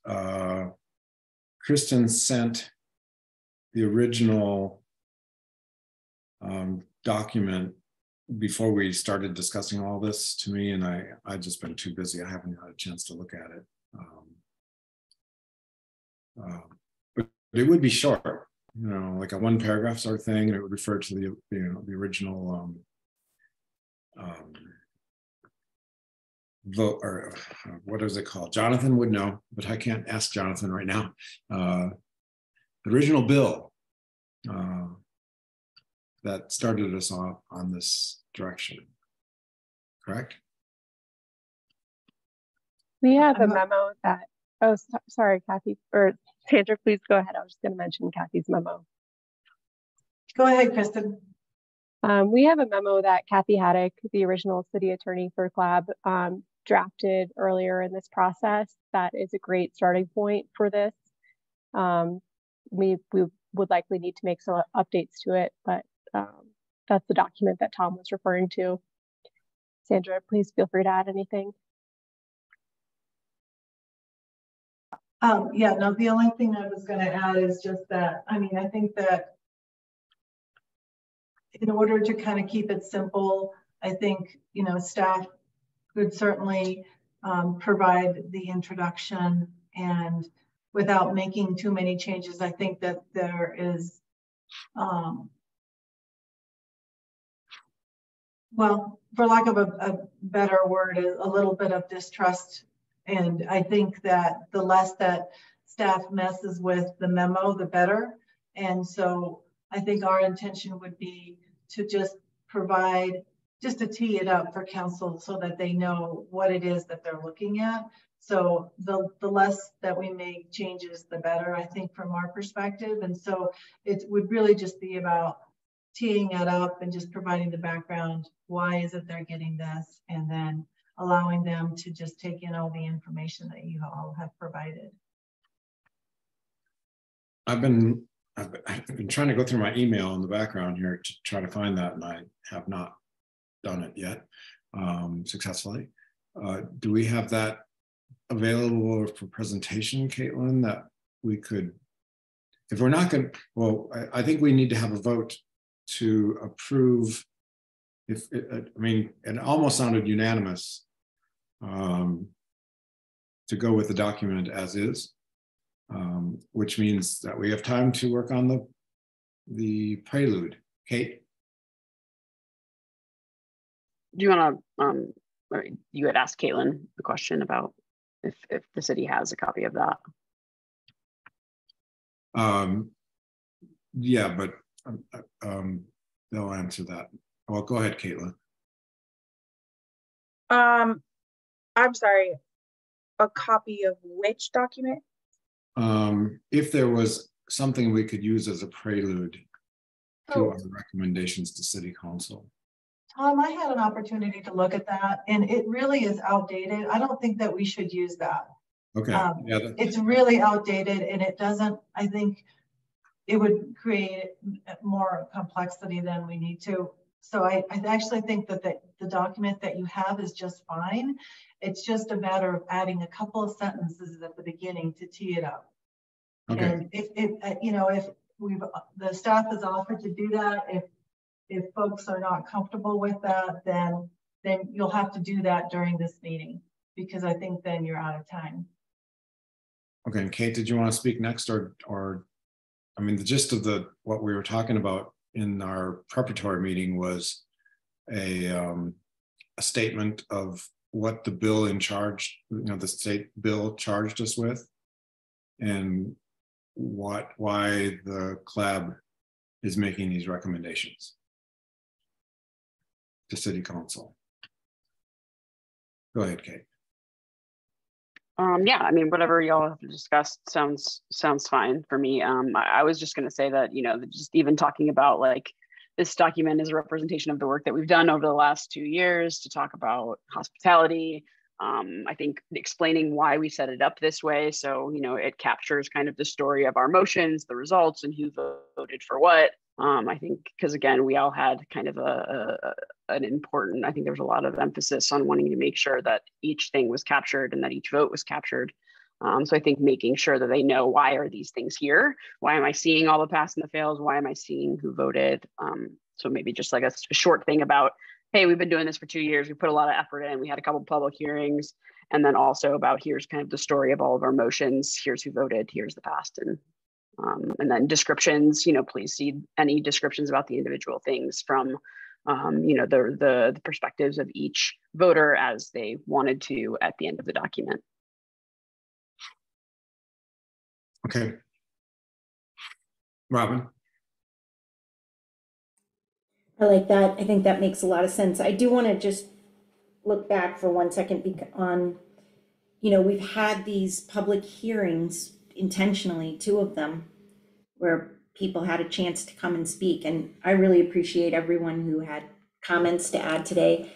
And I think that there's a little bit missing when we're not talking about what we heard through the public comment.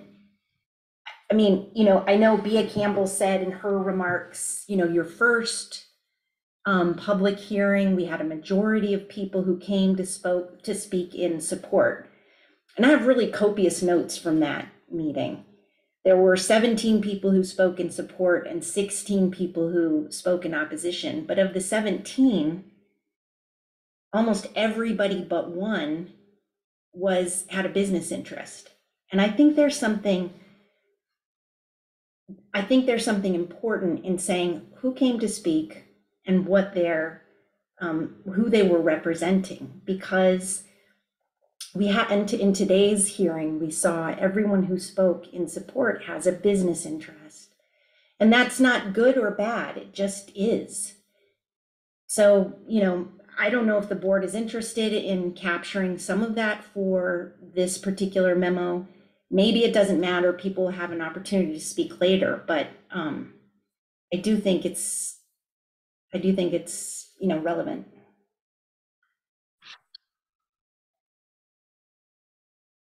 I actually remembered that vote, or I remember that tabulation without having to refer to any notes, 16 to 17. I think it's safe to say that the public speakers that commented are, it's pretty divided, almost right down the middle. If you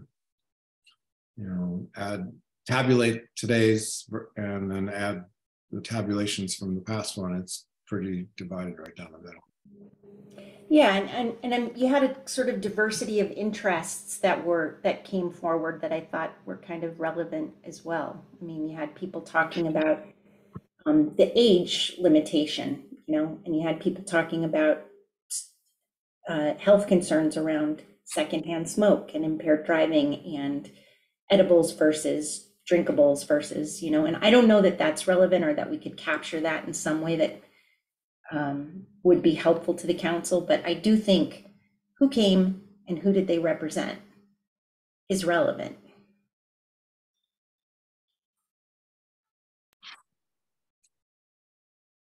Thank you. Any other comments along that line, or is someone ready to make a motion to approve the document? Brian? I just want to get Sandra's input on what is the appropriate way to frame a motion, or is it simply as simple as I motion that this document in their reading packet be sent to City Council for their consideration? Oh yeah, thanks, Brian. I think it's probably just as simple as that. If there are any deviations from the way that it looks now, then I would include that in the motion. Otherwise, it's going to go exactly the way it looks right now. So if there's something that you want different or addressed, I would add that to your motion. Allison? Just to that point about how it looks right now, there were some changes and edits in the Google Doc version of the document. So if you're approving what's in the Google document, or if you're approving what's in the reading packet, because they're technically, they read differently in this moment. It sounds like people are all talking about the Google Doc, but just wanted to make sure before we move forward with the motion. I don't have the Google document up in front of me. What's a notable difference? Just some additional comments from folks clarifying they're just some additional edits. I don't think it's anything substantive that has to do with this top part, but just people adding to their perspectives in the second section of the memo. Well, I would add okay, then I think that Google Doc should be the binding one if that's where people have the most up-to-date versions. Yeah, I agree with that. Anybody, is there any reason somebody would be opposed to that, using the latest version? And then we would add a preamble, a short preamble of some kind. And then also maybe at the end have references for which meeting, maybe even just give them the URL for the meeting audio for the two public comment meetings. In the preamble, you could just say what the dates were for the two public hearings as part of the explanation of the past 2 years. And so then they could reference that. It's pretty straightforward. Okay. You ready to make a motion, Brian?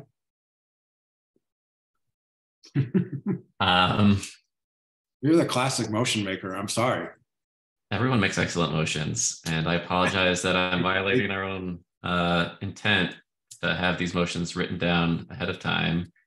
But I would motion that the current version of the Google document that contains the motions, voting history, and members' arguments for motions be sent to City Council for their consideration, subject to any changes and preambles that city staff will add. And you want to take out motion 3 in the process?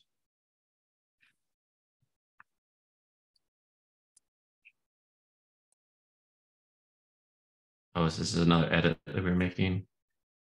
That would be my friendly amendment, Brian, would be removing motion 3 and then combining or putting one right after the other. The motions about hours of operation. The 14 and 22. Yeah. Can we just make those changes directly in the document since that's what we're referencing now?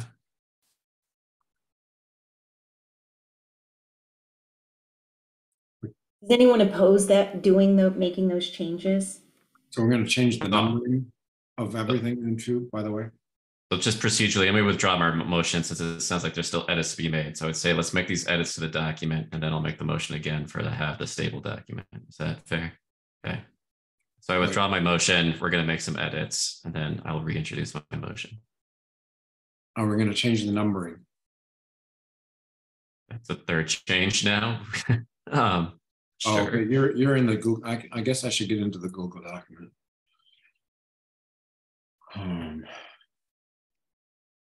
I think, Brian, he's saying if we remove 3, then we'll have to renumber everything. But if we group 14 with 22, 40, then that'll change the numbering of those. And then I guess I would ask Evan how he feels about keeping the withdrawn motion.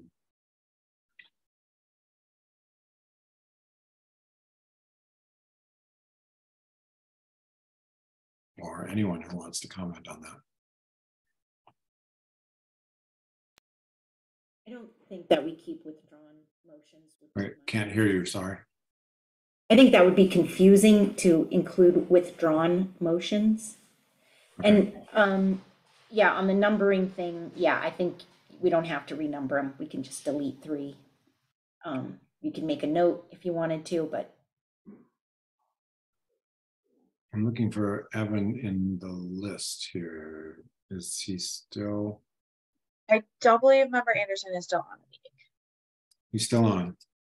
I don't believe he is, no. Oh, okay. I mean, ideally it would be best to have it come from him, but.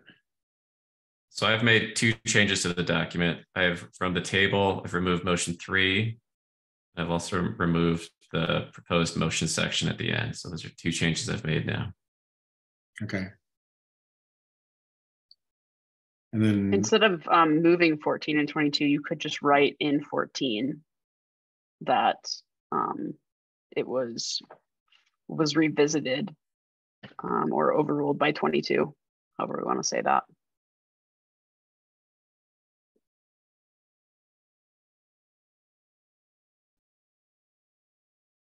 And what about the red text?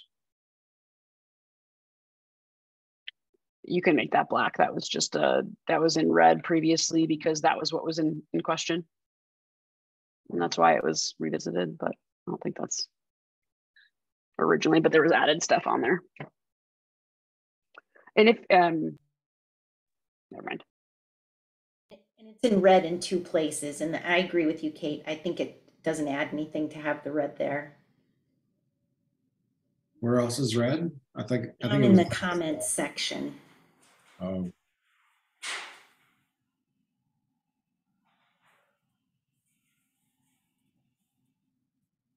On page 18 at the bottom.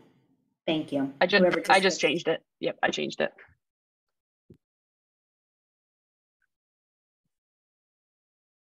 Okay, so to review, we've changed the font color. We added a note under motion 14, indicating that the substance of this motion is revisited in motion 22. We've removed motion 3. We've removed the suggested motions that weren't voted on. There's also some support and oppose bullets in this that don't have any responses. Is everybody okay with me deleting those? I would say that the members of the board have had an opportunity to leave comments, but they weren't required to leave any. So I would say we can remove ones that are empty. Cool. And if people still wanted to do past versus failed, you could just bold all the past ones and not bold the failed ones.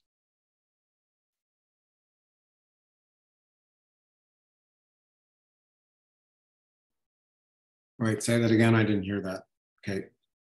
If people are still interested in making a difference between the past versus failed, you could bold the entire row for all of the ones that have passed, and you could keep the ones that have failed as regular text. The entire row. Oh, like yeah, that. So the date. Yeah, just Oh, I can show you. Well, whoever's, oh wait, I'm looking at, hold on. Yeah. Yeah, it would look like that. The whole thing. Whoa.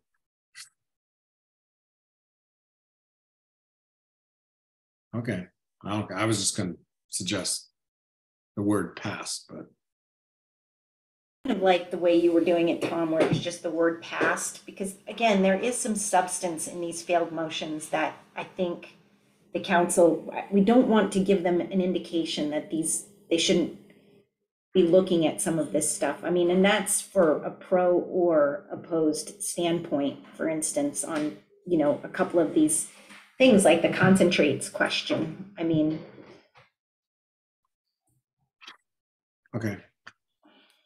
Is everybody okay with that?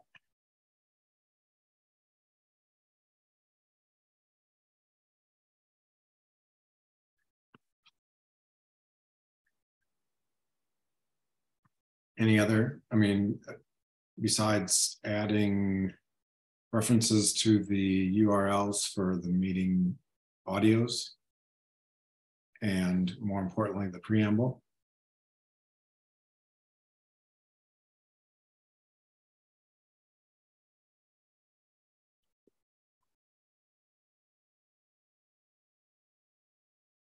So what about the ask? Do you all want there to be an ask of council? I mean, I would think the next logical step is to add this to the work plan for council, but I don't want to put words into people's mouths. What is, elaborate what you mean by that? What do you want council to do with this information? Yeah. Well, we are just an advisory body, so we're asking them to review our recommendations and come up with the city recommendations.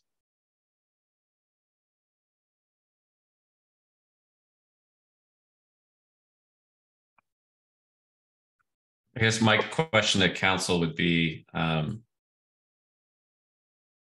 what would a workflow be like, or is this a normal workflow where we submit some sort of recommendation to city council and they and their staff then would come up with the ordinance, or is it still in our capacity that we should be recommending an ordinance to city council? Well, you can take whatever approach that you would like. I mean, if you wanted it to be added to the work plan, then the work would have to be scoped by staff. And, you know, staff would need to determine when they would have capacity for the ordinance changes to come forward. Many or some of these items will have to go through the planning department and planning board if it has to do with zoning and those sorts of things. So there's quite a lot of work that would need to be scoped out. But if you wanted council to do that, then you'd have to ask them to do that, or you could ask for an opportunity to have a discussion with council about it, to kind of take their temperature to see if this is something that they would be interested in bringing forward. So there's a couple of different approaches. Does that answer your question? So I think then a motion would be that the board recommends that these recommendations be added to the council's work plan. Is that an appropriate recommendation? It's appropriate if the board agrees to that. But I do think that adding it to the work plan doesn't necessarily mean that you're bringing forward an ordinance. It could be that you are inviting more discussion with council about it, or it could be more. But I think just getting it on somebody's radar would be the next logical step, and that part of that is putting it on a work plan. All right, then I agree that a work plan should be part of the motion that we make. So let me One take quick this. clarifying question, Sandra. Sorry, Chair, do you mind? No, yeah, and then I have something to mention, but. Thank you. Sandra, so a board like ours makes a request that our recommendations go on the council's work plan. Then does that automatically mean they're part of the work plan, or would council consider that, and then do they vote to decide what goes on their work plan? Or can you just elaborate on that a little bit more? So council would be involved in this decision on whether it becomes part of the work plan or not. They typically make decisions on what is put on the work plan at their annual retreat, which happens at the beginning of the year. And so, you know, they've already established their work plan for 2023. So when they got together again for their next retreat, presumably in January 2024, then you know, they've been collecting items throughout the year, and that would be discussed during the retreat, and they would either provide, you know, they would provide staff with direction on whether or not that should be included on the work plan or not. So let me mention at this point that in the past month, I applied for and interviewed for continuing on the board. In my interview, Rachel Friend was the city council representative, and Sandra and Caitlin and Kristen are well familiar with this, and Brian has been read in also. When Rachel asked me, I wish I could remember exactly what, but she asked if I had any questions for city council. And one of the things I asked is whether city council would like to have an informal like introduction to what we've been discussing for the past 2 years. And then there's been a couple emails back and forth that Rachel suggested that it might be helpful for city council to have a study session. And she used the analogy to when city council decided to allow electric scooters in town. Some of the city council people did not know much about electric scooters. And so they had a study session just to find out more information. And she suggested that potentially that would work well for the hospitality discussion also. Now, you all know the rules that, you know, it's a public meeting if you have more than 2 members of any body present. So she, at that point in time, when she threw it out, she suggested 1 or 2 club members presenting just kind of like a study session to city council. So that's another thing. Now, I'm in a difficult spot in the sense that I don't know if I'm going to be on the board, you know, come next month. So I don't know whether I'm the right person, and some people might, you know, have their own opinion as to who should be the 2 people, 1 or 2 people to present the information so far to city council, just to get them thinking about this, because some of them are not thinking about it, or, you know, have very little knowledge about it at all at this point in time. Sandra? Yeah, thanks, Tom. So may I make a suggestion?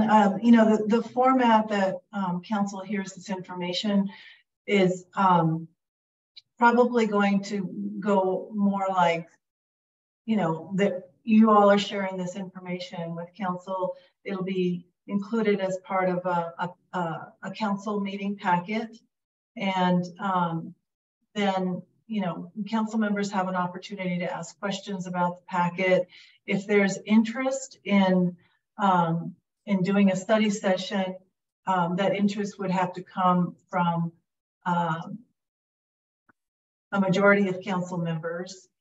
They could set aside some time to talk about it in terms of whether or not they would actually have a study session. But again, it needs to be added to the work plan in order for it to move forward. And so that's why I'm recommending that ask in the memo so that they can make that happen.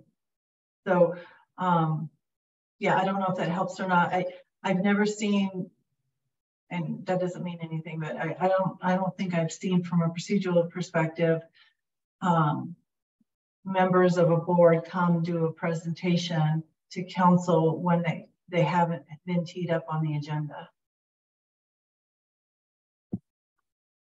I agree, and I just wanted to be completely transparent with respect to the discussions going on behind the scenes.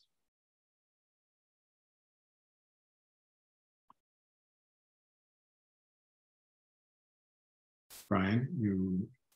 I was just going to suggest that we move.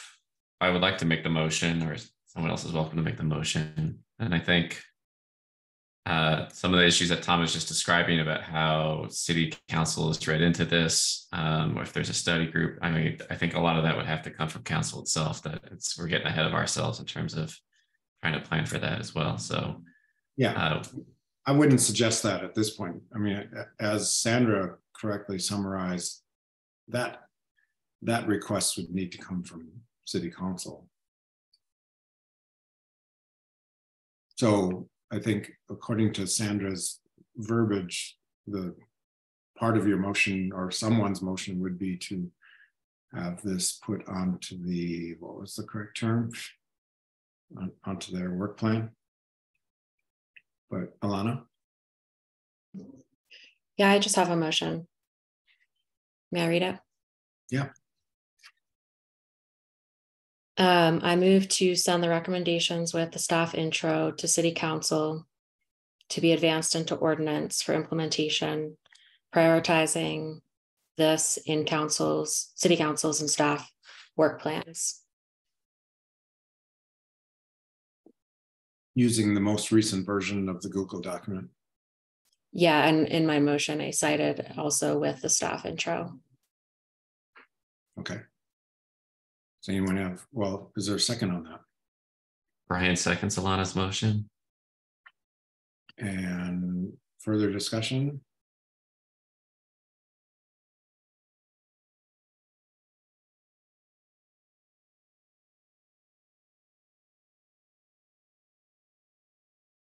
Sandra, is the verbiage correct? Sorry, I was having trouble finding my mute button. I'll read it one more time, Alana. Read it slow. Sure. Motion to send the recommendations with staff intro to City Council to be advanced into ordinance for implementation, prioritizing this within City Council and city staff work plans. Perfect.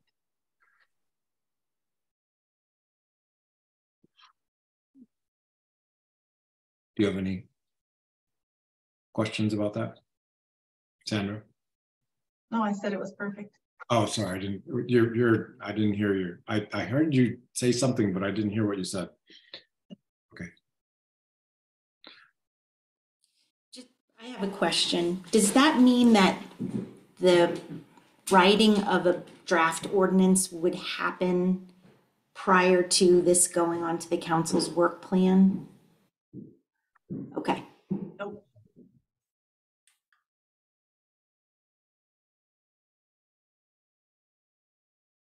Okay, any further discussion?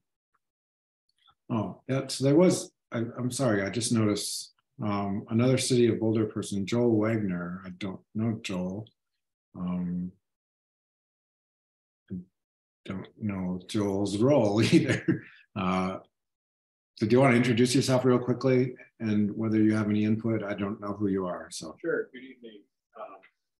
This is, my name is Joel Wagner. I'm the Deputy Director of the Finance Department. So just really here listening in and supporting staff and all the capable work that Kristen and her team and Sandra do. So thanks for letting me listen in. It's really fascinating conversation. Okay, thank you. And Pam was on earlier, but I do not see her anymore. I think, I don't know, Kristen, I'm just allowing option for comment. Kristen, did you have any comment? I don't have any further comments. I think the next steps for staff are pretty clear at this point. So I don't have anything to add. Thank you. Oh, I forgot. There's actually two Kristens on right now. Do you know that? Have you noticed that? We do have another Kristen on our team named Kristen Teague. She's a licensing analyst. It looks like she is potentially on this call as well. Okay, Michael? Yeah, Alana, can you please read back the language of your motion again? I'm sorry. I heard it. There's some language in there that I just am questioning.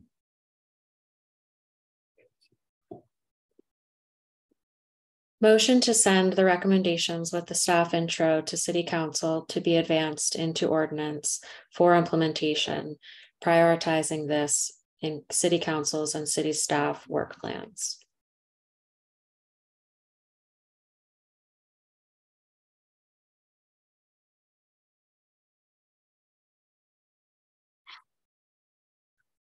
Oh, there it is. There you go.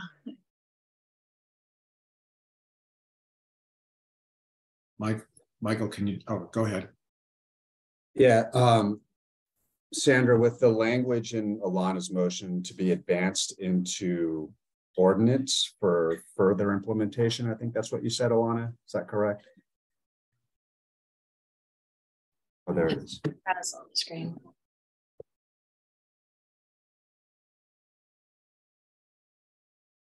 So, Sandra, the language that I'm just asking you about is the language to be advanced into ordinance for implementation. To me, it seems like what we're what we're telling City Council is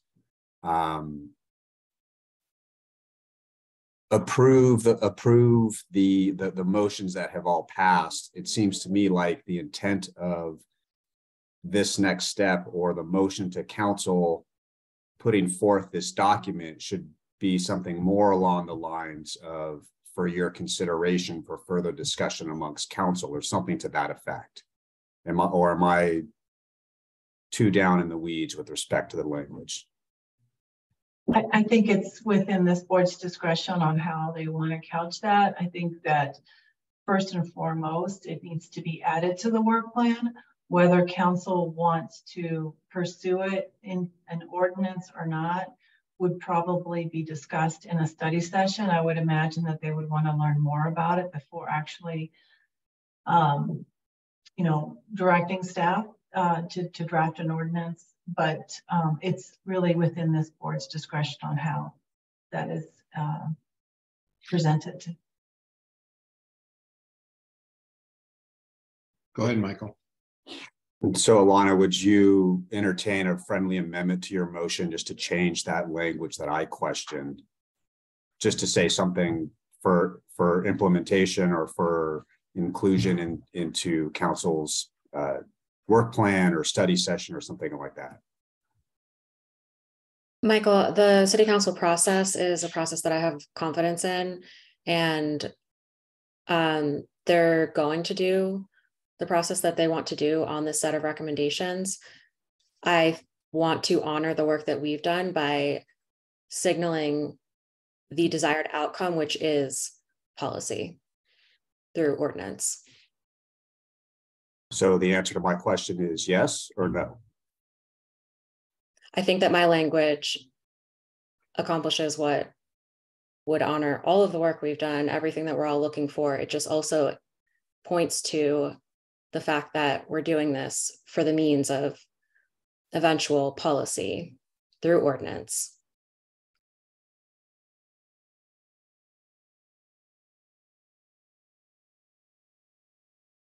A study session is not an adequate response to the work that we've done.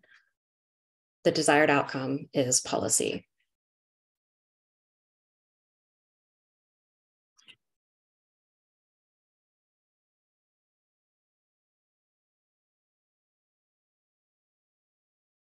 I'm not sure. I don't want to try to put words in Michael's mouth, but I'm wondering if the gist of his concern is that we are an advisory board and we're making advisory recommendations for them for their consideration. It does say recommendations. I mean, yeah. I mean, I know well, it also says this is the conversation part of the discussion. It also says to be advanced into ordinance, which would be city policy or city law. And that's the language that I'm questioning.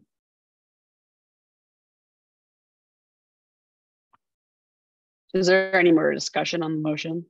It sounds like there's not. Alana's not willing to change the motion. It has been seconded. So is there more conversations about the motion or other friendly amendments?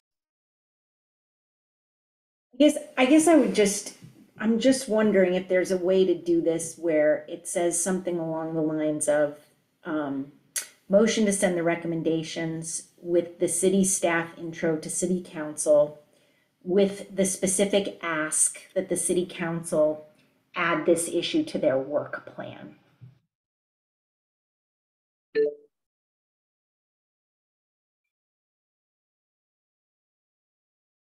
I like that language, but I would just add at the end, in order to advance this into ordinance for implementation.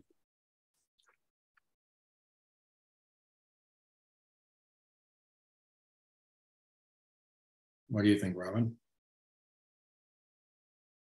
Yeah, I mean, part of me doesn't like that because it's prescriptive, and again, as an advisory board, we're asking them to look at it. I think it's prescriptive in that it's, you know, but I understand where you're coming from, and I probably could support that because I think the council will decide what I don't necessarily think that this is telling the council they have to do this.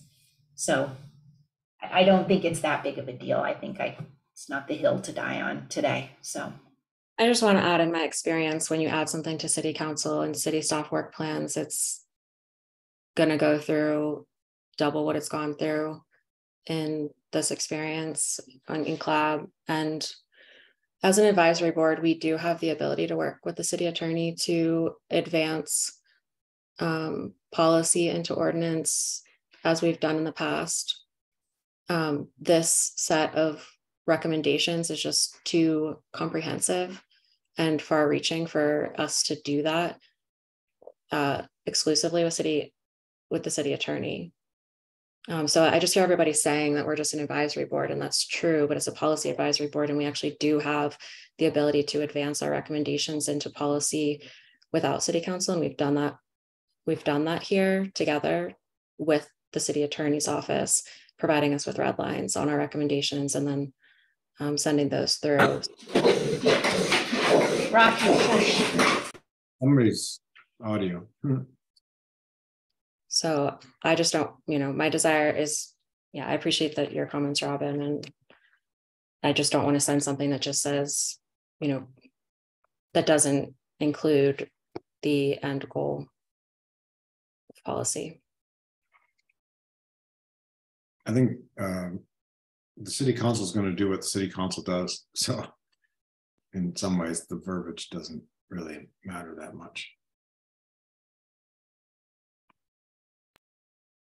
I just want to make sure that I understood from Sandra that this doesn't prescribe to council that they've got to create an ordinance before they start to dig into anything. No, it will still be up to council to decide what they do. This board doesn't have the authority to direct council. So I think that it's fine the way it is. You could say for consideration, to be advanced into ordinance for implementation, but essentially council's going to do and prioritize the work as they see fit. And so they're not going to take one action over the other based on this motion.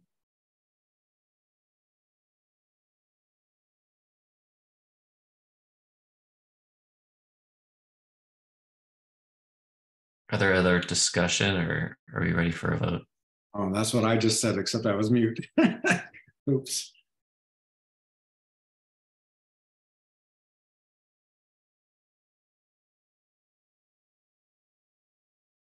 Okay, I think, Caitlin, we're ready for a vote. All right, Member Christie? Yeah, I'll oppose the motion. Member Green? I want to be sure I'm clear, but I believe I support the motion. Vice Chair Keegan? Support the motion. Chair Kunzman? I'll support the motion. Member Malone? I support. Member Noble? I support. And Member Anderson is absent. Okay. So how about we take another short break, and we have the luxury of time. We might finish early. I think we'll finish early. And we'll come back in, I don't know, 6 minutes, 7 minutes. How about 7 minutes? 7 minutes? All right, so that makes it 5:28. Thank you.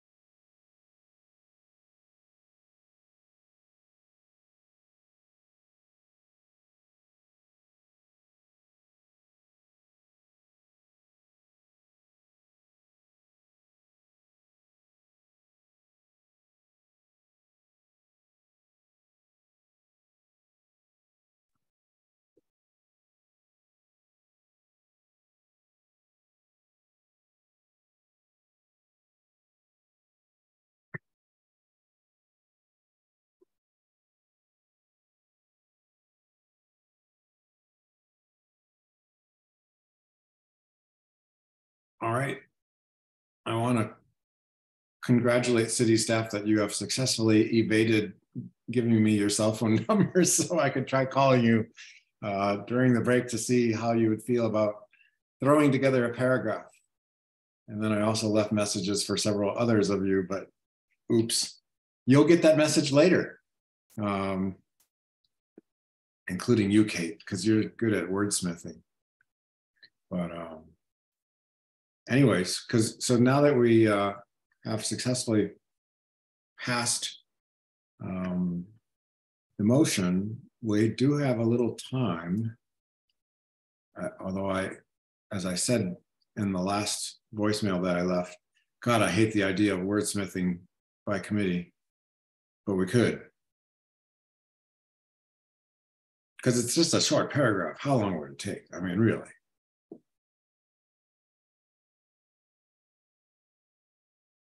What do y'all think? I have the confidence in city staff to be able to come up with their own message. The trouble with that is that we can't vote on it then, or we can't, it's not coming from us per se. I agree with you. I have 100% confidence in them. But it seems like it's something we should vote on.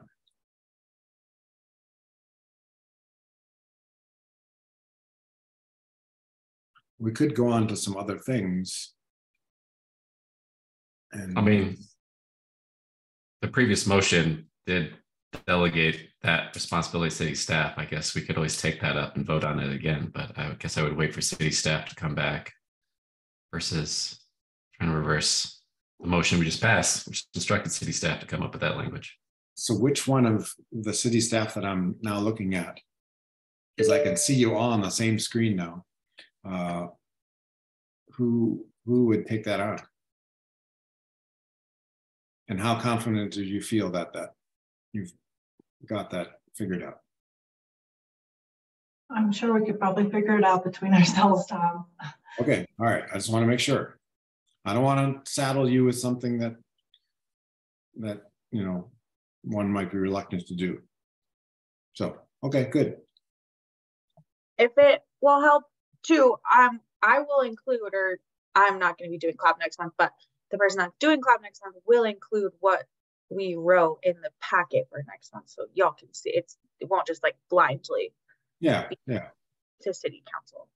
Yeah.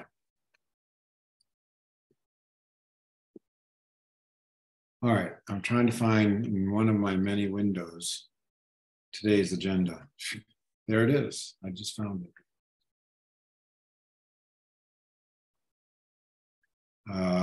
So next on the agenda officially is matters from senior council. And you can pass. I don't have anything today. Okay. Regulatory licensing office.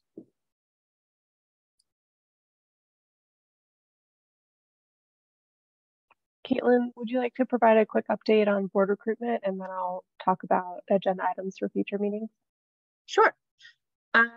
Yeah, so the update for board recruitment, and I apologize, everyone.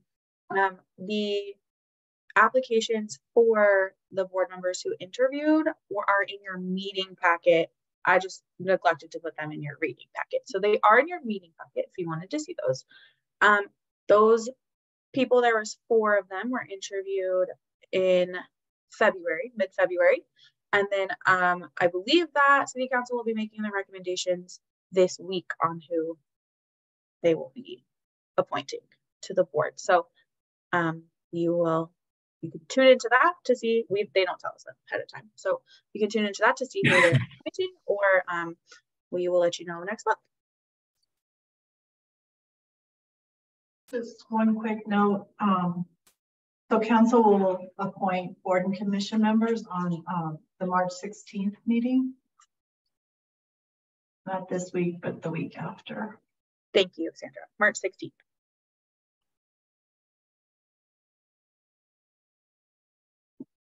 Now, I'm seeing more than 4.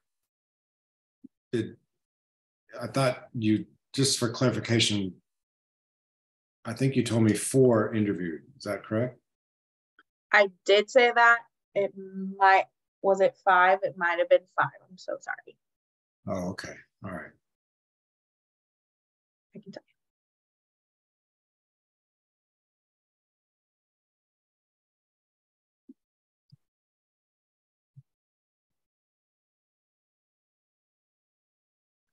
Did anyone have any questions about that? Just wanted to clarify that Member Malone didn't reapply, so this might be her last meeting. Oh yeah, I was going to mention that once again. Oh, you were not here. We already took note of that, and we were going to give her the last word. All right. And I apologize. It was 5 interviewed. Okay.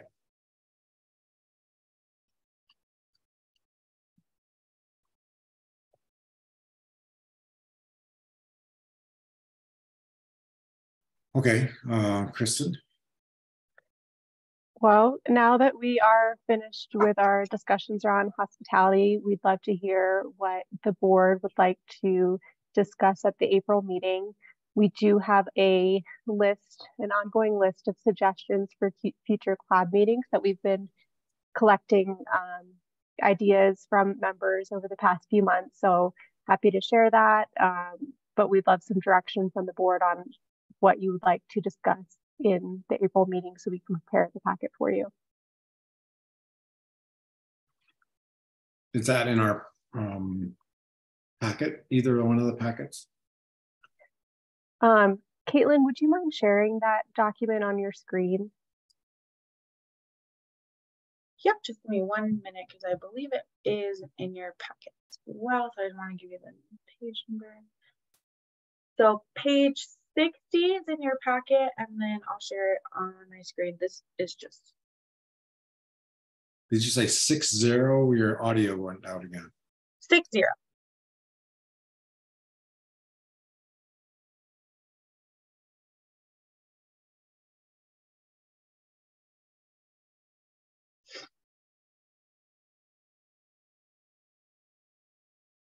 So these are the discussion topics that we've heard from different members so far, and we're happy to add to this or, you know, reorganize the order, whatever you'd like to see.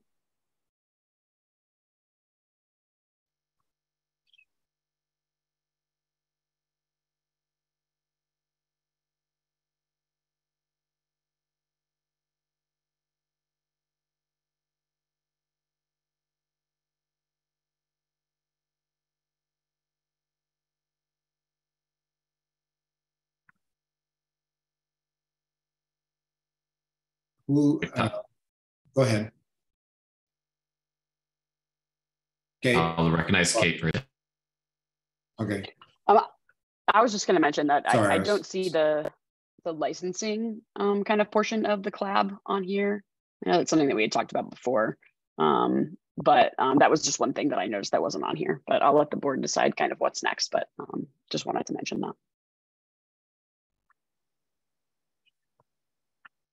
Thank you, Kate. We'll definitely add that on there because that's an important discussion to have, is when CLAB would like to transition to a more quasi-judicial role and what you would like that to look like. Okay, Robin. Thank you. Is there a possibility that we'll be meeting a new board member as soon as next month? Or possibly two, I think, new board members as soon as next month? And could our agenda be, you know, a discussion of a little bit of orientation for those new members and also a broader conversation about what we hope to cover next? In other words, if it's going to be a bit of a reset, we're transitioning out of this conversation on social consumption, moving into a new direction. I almost feel like an intentional meeting that really looked at those things and people could, you know, I know we've all been looking at this document and working on that. And, you know, I'd like a little more time to prepare in April for some of the things I'd like to see CLAB do next.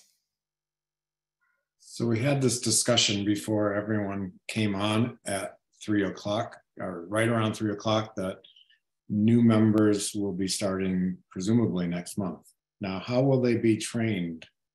Sandra, Kristen, Caitlin, Riwa.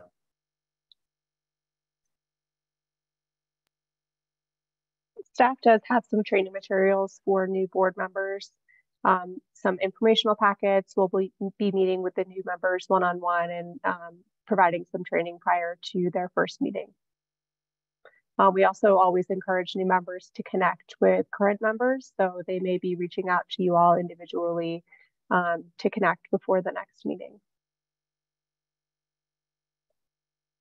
And let me augment that. Alana, would you be okay communicating with, I mean, you've offered to speak, so would you be okay with giving your insight to new folks? Yeah, sure. You mean the new members? Yeah.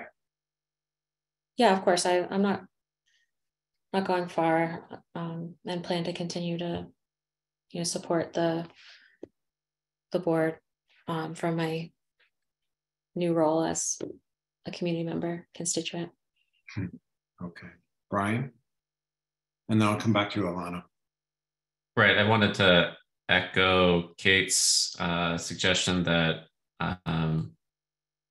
the training support will need to sort of take up licensing in our quasi-judicial authority at some point.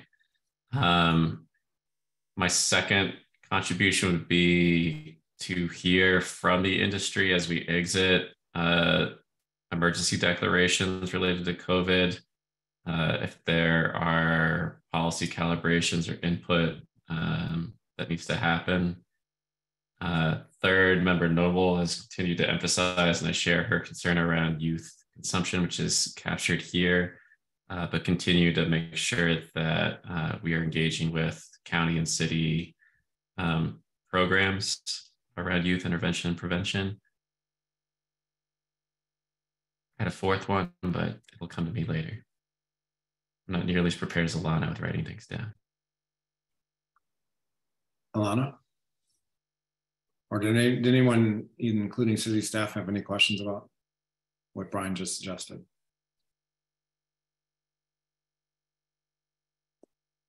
Okay, Alana? Yeah, I think as I raised at our retreat, and I think at a recent meeting as well, I think using a meeting every now and again for education is going to be worthwhile. In my time on the board, I didn't really push for, you know, industry-based concentrate education as well as I probably should have, and I, especially in just hearing some of the comments tonight, like, you know, there's no upside for our community. It just gives me the sense that there's maybe a lack of awareness, a potential lack of awareness surrounding the adult use, kind of the forms, methods, reasons behind it, you know, why the cannabis industry, the market and products have gained such acceptance among adult consumers. And I just want to echo my support for and availability. It doesn't have to be me, it could be, you know, a staff member, for providing the opportunity to just do a 101 on either all products, form factors, and their consumption methods, or concentrate specifically, because that's obviously been a hot topic. There's a lot to understand about what drives, you know, consumption behaviors. And it's certainly changed a lot over the last decade and 2 decades. So I just want to echo my support for that educational session.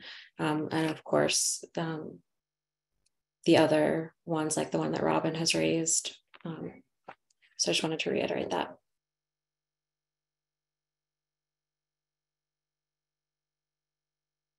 Did anyone have any suggestions for someone to address the issue of social equity?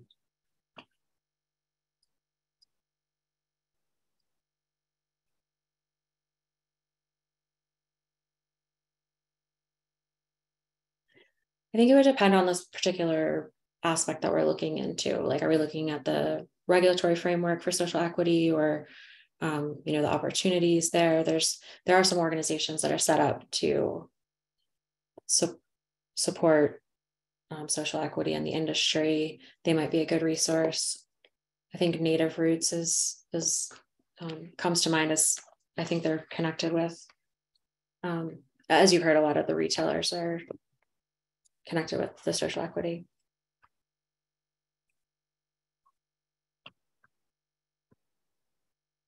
Any other suggestions?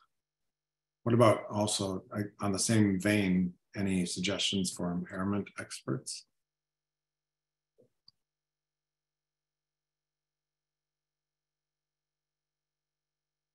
Stacy? I think it would be great to hear from Cinnamon updates on where their research is at as far as use experts. I would suspect that would be a top-notch person to hear from. Also really helpful probably for new members to hear stuff like that, as well as address some of the issues on the list already. So I think she could be interesting. And as far as social equity, Jonathan Singer has come to speak multiple times at our meetings, and you know, from what he describes of his background, he might be an interesting person to hear more from on that topic. Those were my first thoughts. I feel pretty committed to hearing more about different educational programs for like a public health kind of sense. In addition to, like we've already said, the youth focus, that research that I had put the summary into this meeting packet or sent it to everyone. I think Stacy, yeah. Like your audio, it's 70% there or somewhere. Okay. Yeah, we're not hearing. That packet or that information that I sent out with this month's reading packet, I thought just really highlighted that we do need more public health education focus in all manners related to cannabis. So somehow getting more speakers in that realm or more information in that area too feels important. The youth focus is just kind of part of that to me. Okay, and I would just suggest that Cinnamon's not the only professor. They have a new person, although someone from the labs, from Change Lab. I mean, it doesn't have to be her, but somebody who could represent that research and what they're doing, what they're looking at, what sets them apart, and why it's more unique per se than some of the other research out there.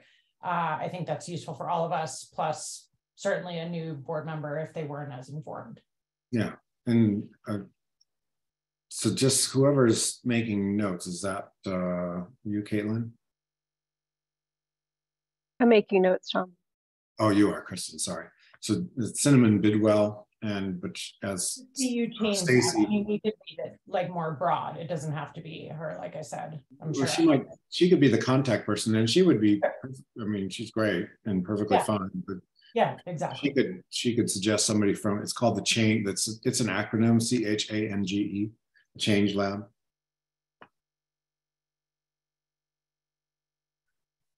Are you asking me or just saying that? No, I'm just telling. You're saying that you're Kristen. recording. Yeah. Brian? Yeah, I think one more speaker could be Tristan Watkins. He's the program manager for the Cannabis Business Office in the governor's office. And he's been spearheading a lot of social equity issues and initiatives as well. I think he came to the office about a year or two ago now. The fourth point that I just remembered would be, I think, building on member Malone's kind of point that what is sort of new innovations or sort of new developments with different kinds of cannabis technologies, I guess, for like a lack of a better term, in terms of during the discussion about edibles, I think the issue of like fast acting kind of came up, but I would sort of be interested in like always checking in once a year or something like that around like just what are the latest and greatest and how that might impact the policy we consider recommending to the city. Is it just me, or are several people's audios going in and out? I'm not having any issues. Oh, okay. All right. Maybe it's my Wi-Fi. I don't know. Robin? Oh, sorry. I'll raise my hand, but I was just going to tag something onto Brian's comment about the edible education. It would be interesting to hear more than one speaker on that, because it does appear like there's a lot of viewpoints on the same thing, which is interesting. And so maybe we could find a couple people to come and talk to us about that.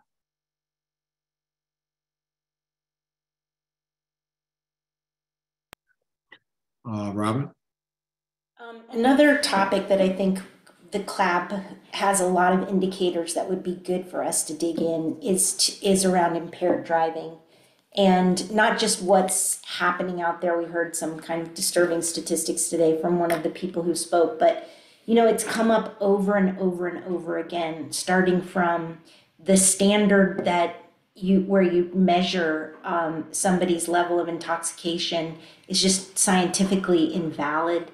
The whole roadside thing, what's happening if these numbers are getting worse? Is there something our board could do to dig into this, to understand it, and maybe suggest that, certain new technologies come to the forefront, that sort of thing? And also, Evan really just expressed a lot of just nervousness around having this responsibility for knowing when people are intoxicated or not intoxicated. And it just seems like a really tricky question. I think it would be worth a conversation to try to see if we could develop some recommendations.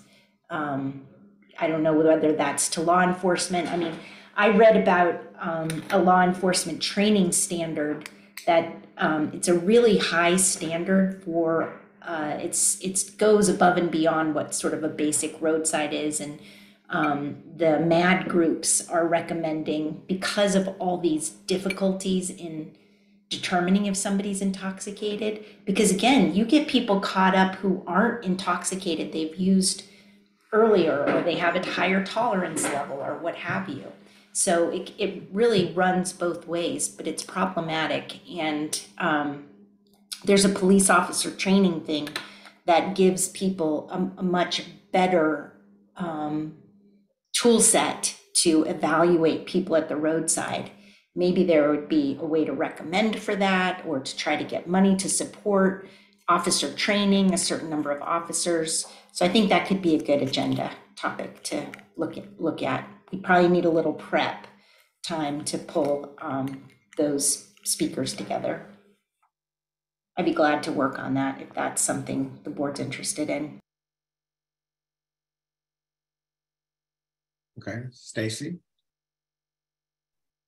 I was just interested, like on this topic Robin's bringing up in the report, in our packet that I added on, the research. It was interesting to see the drop in youth driving under the influence, or reported drop, I should say. I have my thoughts on that, but it was also interesting that among adults, the driving, or the percentage of adult consumers who say they drive after using has been pretty stable, under 20%. It said, I think, 17.5%. So I think that was really interesting too. And so it just kind of brings to the questions like that, the best focus, I guess, is what I sit here and think to myself, is that really where we want to focus our time, given that we don't have technology yet the way we would want to support officers at the roadside? And I remember a speaker even saying that, I think he was an officer who came to speak with us, who said, that's their problem that they face, is they don't have that technology right now. And a lot of it ends up just being, qualitative, which we need to be able to do better, but we don't have it. So I guess I would wonder if that was the best use of our time and focus if we have a limited amount, just given the amount that's unknown on this and what appears to be a somewhat significant but stable amount of users driving, adults, I should say. And then beyond that, I think, like you said, Robin, there is this massive effect of daily users of cannabis versus new users. And so when we're considering hospitality, that to me at least comes into my mind, like some of these people aren't the daily users, they're the new users. But then there's this other group that we've seen in research that use heavily and regularly, and although maybe they would test positive past a threshold, their driving seems less impaired. And so it's just, I guess it's just this really confounded area for me, like thinking about it. And I'm not sure what our goals would be as a board on that, just because it feels intangible at this point to me with no technology, et cetera. I think there's a lot we can do to focus on stuff that we see is a problem and we know is a problem, and to learn more about it. So I kind of not really support the idea of like going down the path of like, trying to figure out roadside training for officers. And I'm not sure that feels like the best use of our time at this point. Maybe we could, okay, I hear you. Maybe what we could do would be to have somebody from this MAD group come in, and because they've really thought about this and they've thought about why this is really, really hard. And again, they've come up with one possible solution. Maybe they could come in and talk with us about that, explain what it might cost to get people trained on this new and higher standard. And, that, because what we have seen is, and it's hard to draw it exactly to these different use statistics, but Colorado right now has a huge problem with impaired driving fatalities. So I do think it's worthwhile to dig in. And to your point, Stacy, maybe a focused presentation from a group like MAD on this particular new standard would be worthwhile. Yeah, I guess I support what you're saying. Like, absolutely, it's horrific what's happening statistically with those numbers. But I suspect we're trying to pin it on something that maybe is the wrong, suspect. It's the usual suspect. One of the speakers today even said, cannabis tends to get a pretty bad rap. And based on what I'm seeing in the latest research from CDPHE, it's like, maybe that's true, right? Like we would expect to see much higher rates of adults driving under the influence of cannabis to pair well and blame it with, or blame it for what we're seeing in these, driving fatalities under the influence. Yeah, I mean, maybe the conversation is we don't assign blame or decide that this is, but I do think you have to attack, it's a multi-pronged problem. Yeah. And if we're, moving into ways of expanding commercial cannabis, it's really would be responsible for us to think about consequences and how to mitigate for those. Yeah, I think absolutely. And finding education, like in my mind, especially if we're talking about these hospitality places, like I was saying before, the idea of having new visiting users, that kind of thing to me feels like a great opportunity to have more educational programs, and that's at least where I would throw my support, is like more education. as opposed to putting money into training officers on a system that's, at this point, we don't have any reason to support because we don't know if it shows up in data later. So, you know what I'm saying? Like, I just feel like public health education is massive, especially with something new like cannabis, or relatively new like cannabis, or new as we consider all these new things that we're adding, like hospitality establishments. Okay, Allison. I agree. I think depending on where City Council goes with hospitality, I think there's a lot of opportunity to continue to make recommendations and to keep an eye on how things are going. But I think that depends on what happens at City Council. So if and when that happens, we heard from Sandra tonight that might not be a short timeline. So I think yes, but putting a pin in that until there's a more clear timeline. And also going back to what folks were saying about there may be some new people. We've really focused on hospitality, that a lot of things on this list would be really interesting and great to learn, but it might be helpful when we have new folks to spend some time thinking about what's the goal, like what is the next thing to provide input on, and is that impaired driving recommendations? Is that other sort of learning about social equity and making recommendations there? I think we had a really clear charge around hospitality from council and from the community. And I think it might be helpful to think about what are we trying to do? What are the next couple goals to then focus some of this list? I think everything on this list would be amazing to learn about and I think really interesting, but it might be important to take a step back before deciding on any of these in isolation and think about what is it in service to.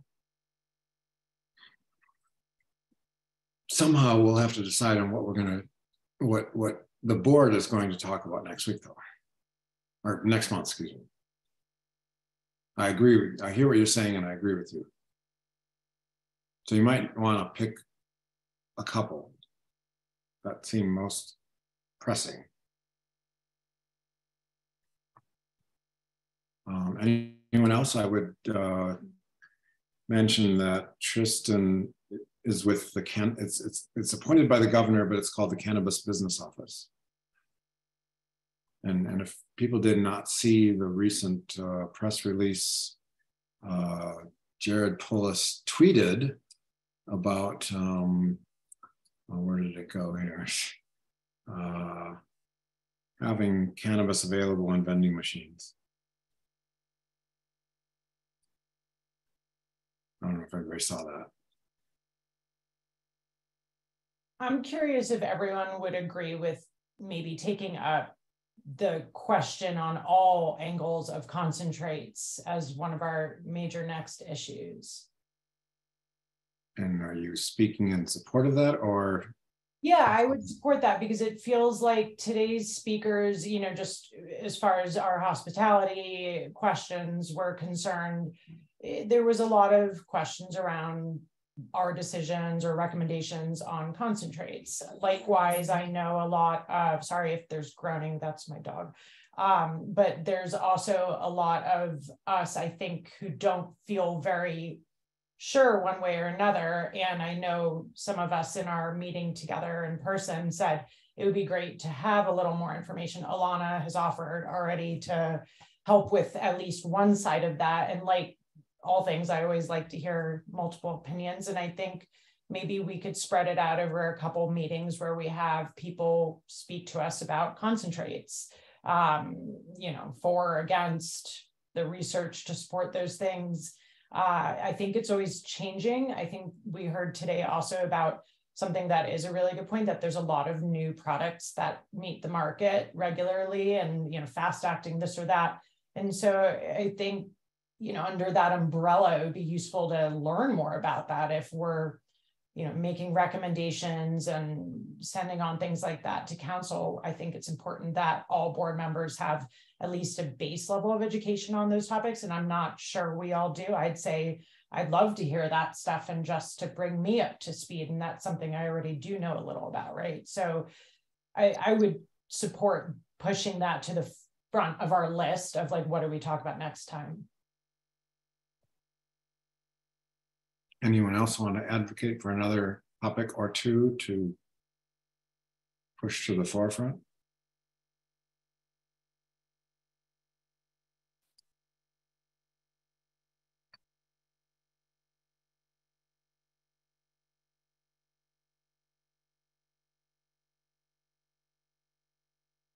I think, by the way, just to mention, I think Michael is no longer, Michael and Evan are both not with us, right?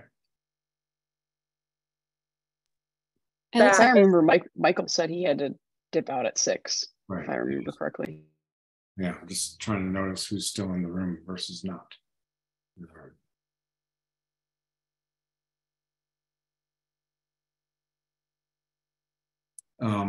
I'm wondering, I think this was mentioned last time, there's a discussion topic number 1, 2, 3, 4, 5.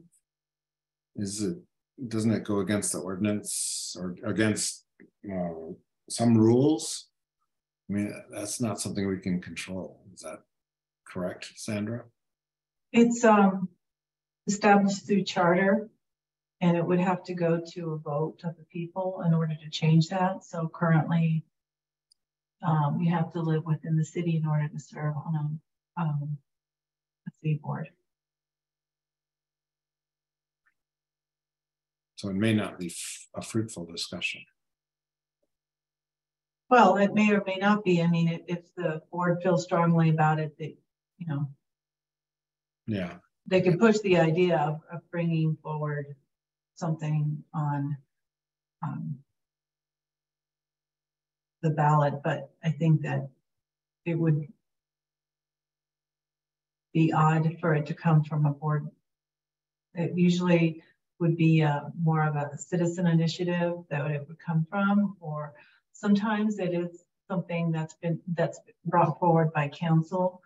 So if council were to be persuaded that it's something that's worthwhile to bring forward, they would make the decision on whether or not to put it on the ballot. Mm-hmm.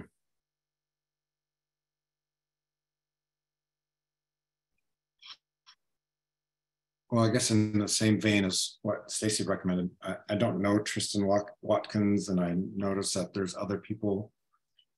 There's a staff of 4 in the cannabis business office. It looks like maybe Tristan's the best person.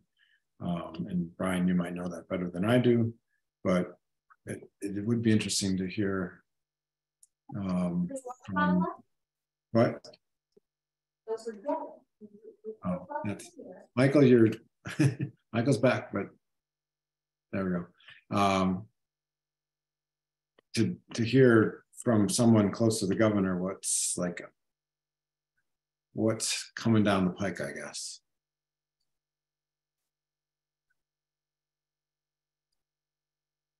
If that person would be willing to speak to that.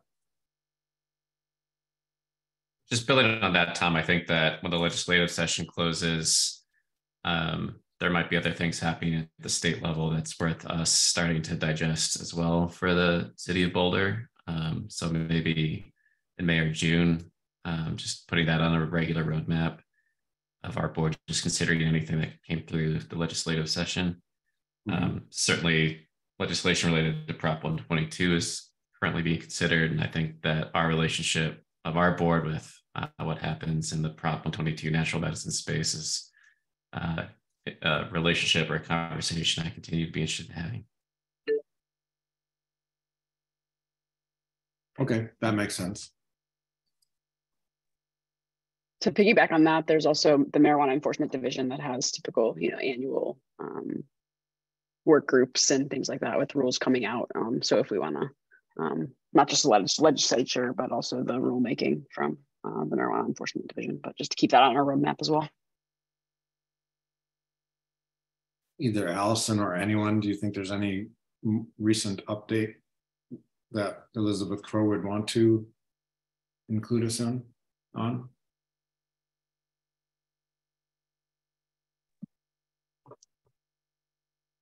I know there's still, the C program still exists, and it is failing me if there was a new round of funding since she last talked to us. And I believe they do produce an annual report that folks could look at and see if there were specific questions.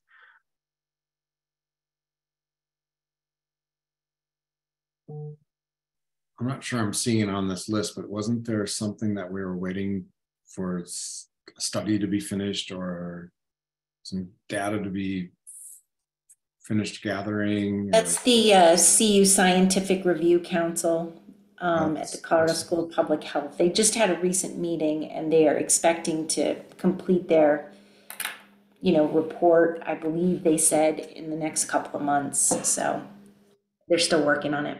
Okay, so not for next month. I do agree that when that's available, that would be great to have that update for the board. Mm-hmm. I'm gonna add it to the list. Will you tell me what it's called again? It's right there at your very top where you've got under speakers, the Scientific Review Council of the Colorado School of Public Health. Perfect. That's the group. Okay. It's already there. Great.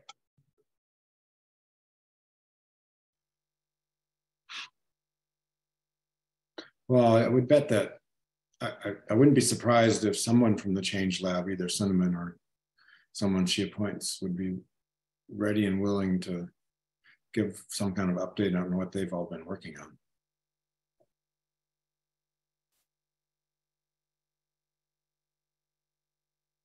That's separate from the Review Council. You realize that, right? Yes, yes. I'm just trying to come up with ideas for maybe at least 2 things for next month's meeting. Have we narrowed it down to 2 things? No, but I've only heard one concrete suggestion so far. And that was to hear more about concentrates, to hear.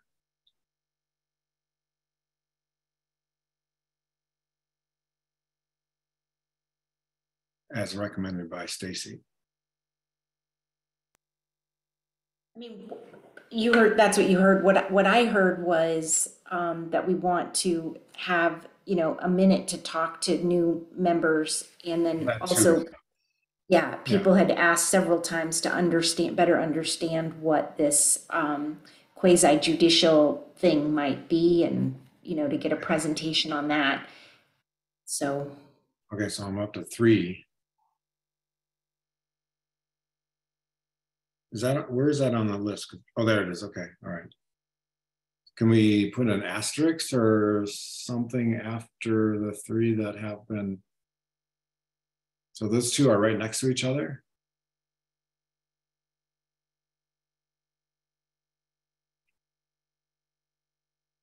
Sorry, one. The mouse is going where it wants to go. Okay, we have this one was mentioned. Yeah, transition. This one was mentioned. And this one was mentioned for next month, is from what I heard, from what I understood. Okay, is that a full enough agenda, or do you want to add one more?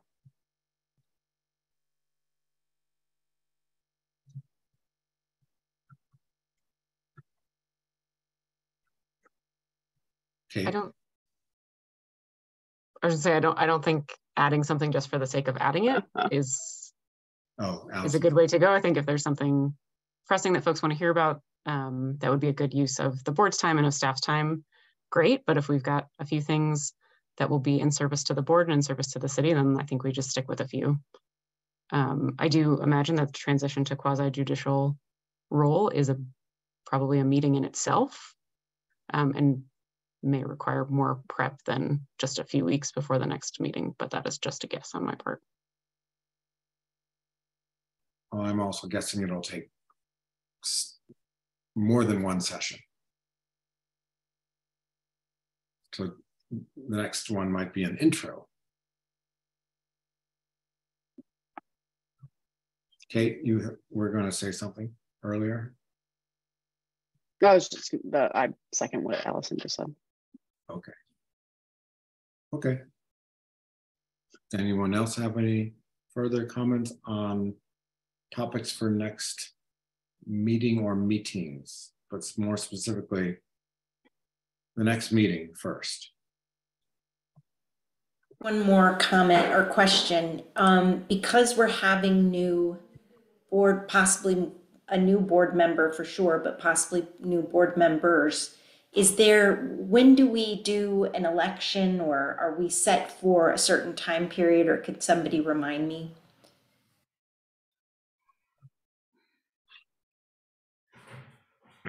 I think it kind of depends on who's here next month. And then I think we should have another election, even if I am still here. Yeah, I mean, are we supposed to do it do you know if it's meant to be done once a year, or is there any guidance on that? I'd have to look at the rules of procedure. I don't know if anyone knows off the top of their head. I wasn't around when you guys created those. I can try and look for it while we're discussing it here and you get back to you. But I also, I guess I just want to check in with staff and just make sure that they're okay with the topics that have been selected, since there's not a whole lot of time to prepare in advance. I guess it all depends on how deep you want to get into quasi-judicial, because as someone already mentioned, that could be a whole meeting in itself. So if we could get a little bit more direction in that regard, that would be helpful.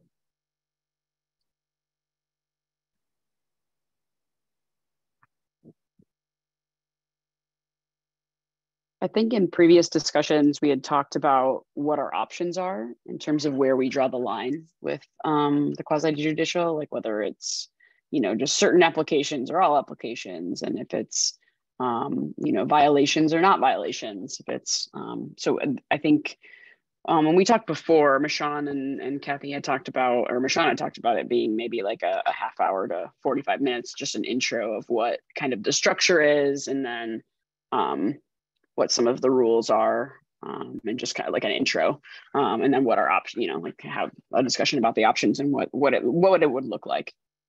And then we had talked previously about potentially like having somebody from the liquor board come and speak at some point to just give us an idea of what things they did and like how, and then we had also talked about like listening in on one, but anyways, those were other conversations. But that's what I remember from previous conversations about the first steps of this process. Thanks, Kate. Any other guidance for staff on that issue?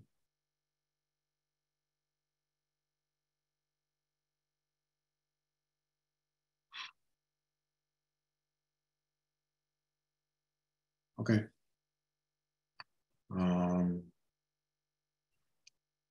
Trying to pull up.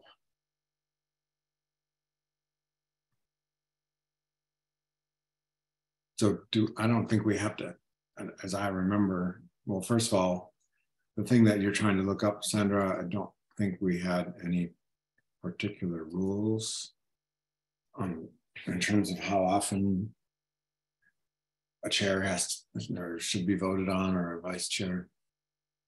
Do you remember anything, Brian?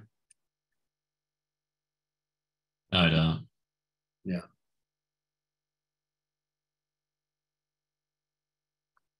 And then do we need to vote on the list of 3 things? I think we'll take that up at our planning meeting next month. Okay. Sandra? Yeah, that's fine. You don't need a vote. Okay. Sounds like you have consensus anyway. Yeah, sounded like it. All right. And then in terms of just in terms of transitions that y'all are talking about, I mean, I would think that as a new member, I would need a little bit of time to get my bearings before a revote, but I don't know if that's something that you normally do or not. But Yeah, I think that's logical.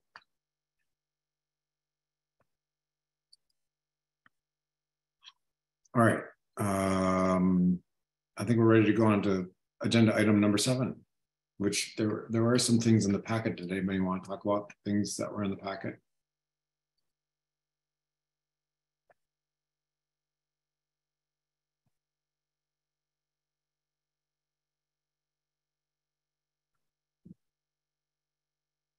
I'm not seeing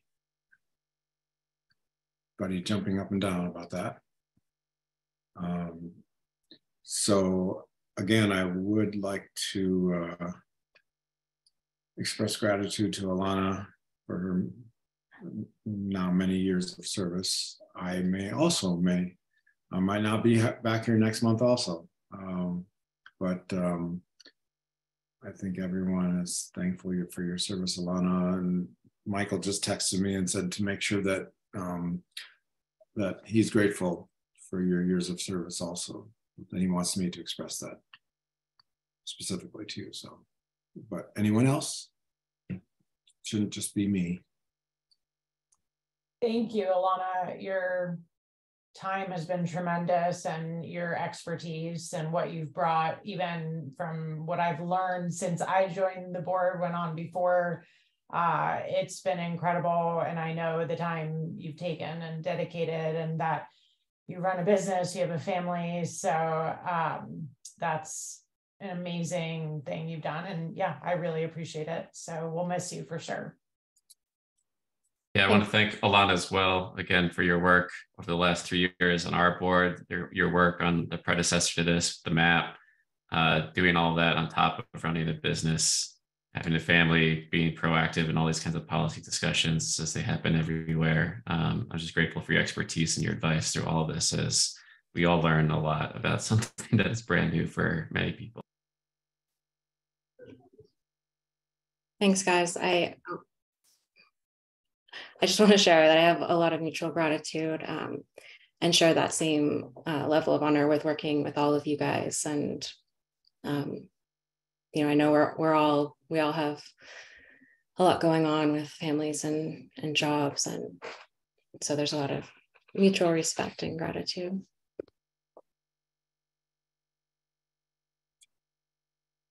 Yeah, and I just wanted to also just add, Alana, you and I have been together on this train for a good amount of time, and just wanted to thank you for, you know, being a leader, being a mentor, being somebody who's really helped, you know, just guide me in this process even too.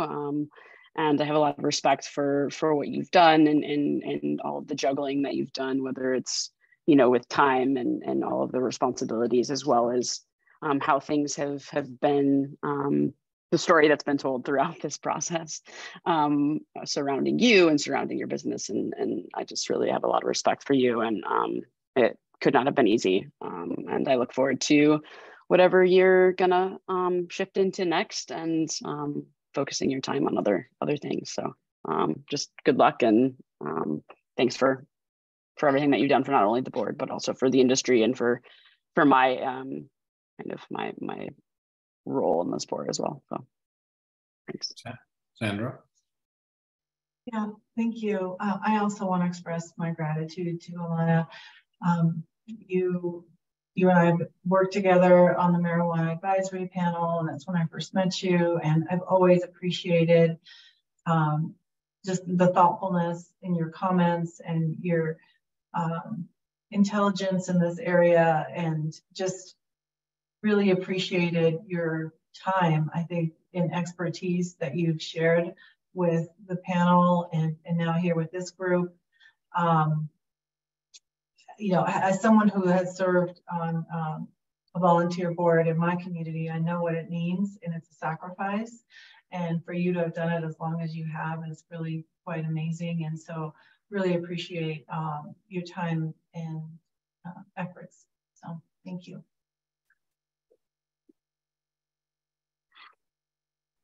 And I want to personalize it by saying, but I don't want to have people think that everybody can get a tour of your facility, but I learned so much coming and doing the tour with you that I'm I was so grateful and much more educated.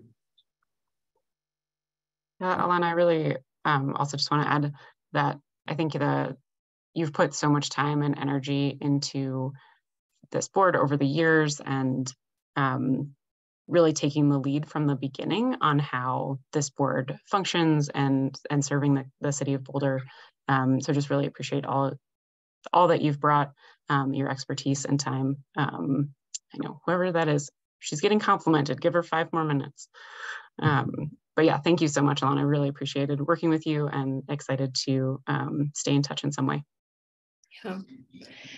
You guys are surprising me, and it's bringing up a little bit of an emotional response, which I didn't expect.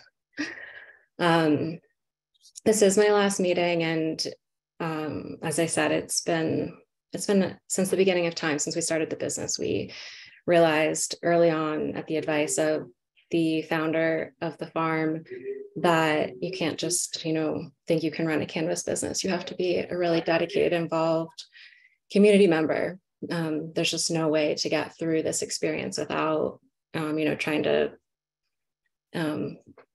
let people know what it's like to be in this side of the community, the business community as well. And I just want to share that it was a really difficult decision not to reapply. There's a lot of aspects of this work that I really enjoy, and I find it to be obviously incredibly important. And I'm passionate about representing business owners and cannabis business owners and cannabis employees and responsible adult consumers as well. And that work will continue, definitely. In my role as a founding CEO, I have not held on to many things for very long as I have held on to my role in Boulder cannabis policy. It's in building a business, I've had to learn things and then train other people to do them and empower them to take that work on so that I can move on and kind of continue building and growing. And so it's really just in that spirit of passing the torch and empowering others to lead that I decided not to reapply. It's no lack of desire to be here or passion for the work.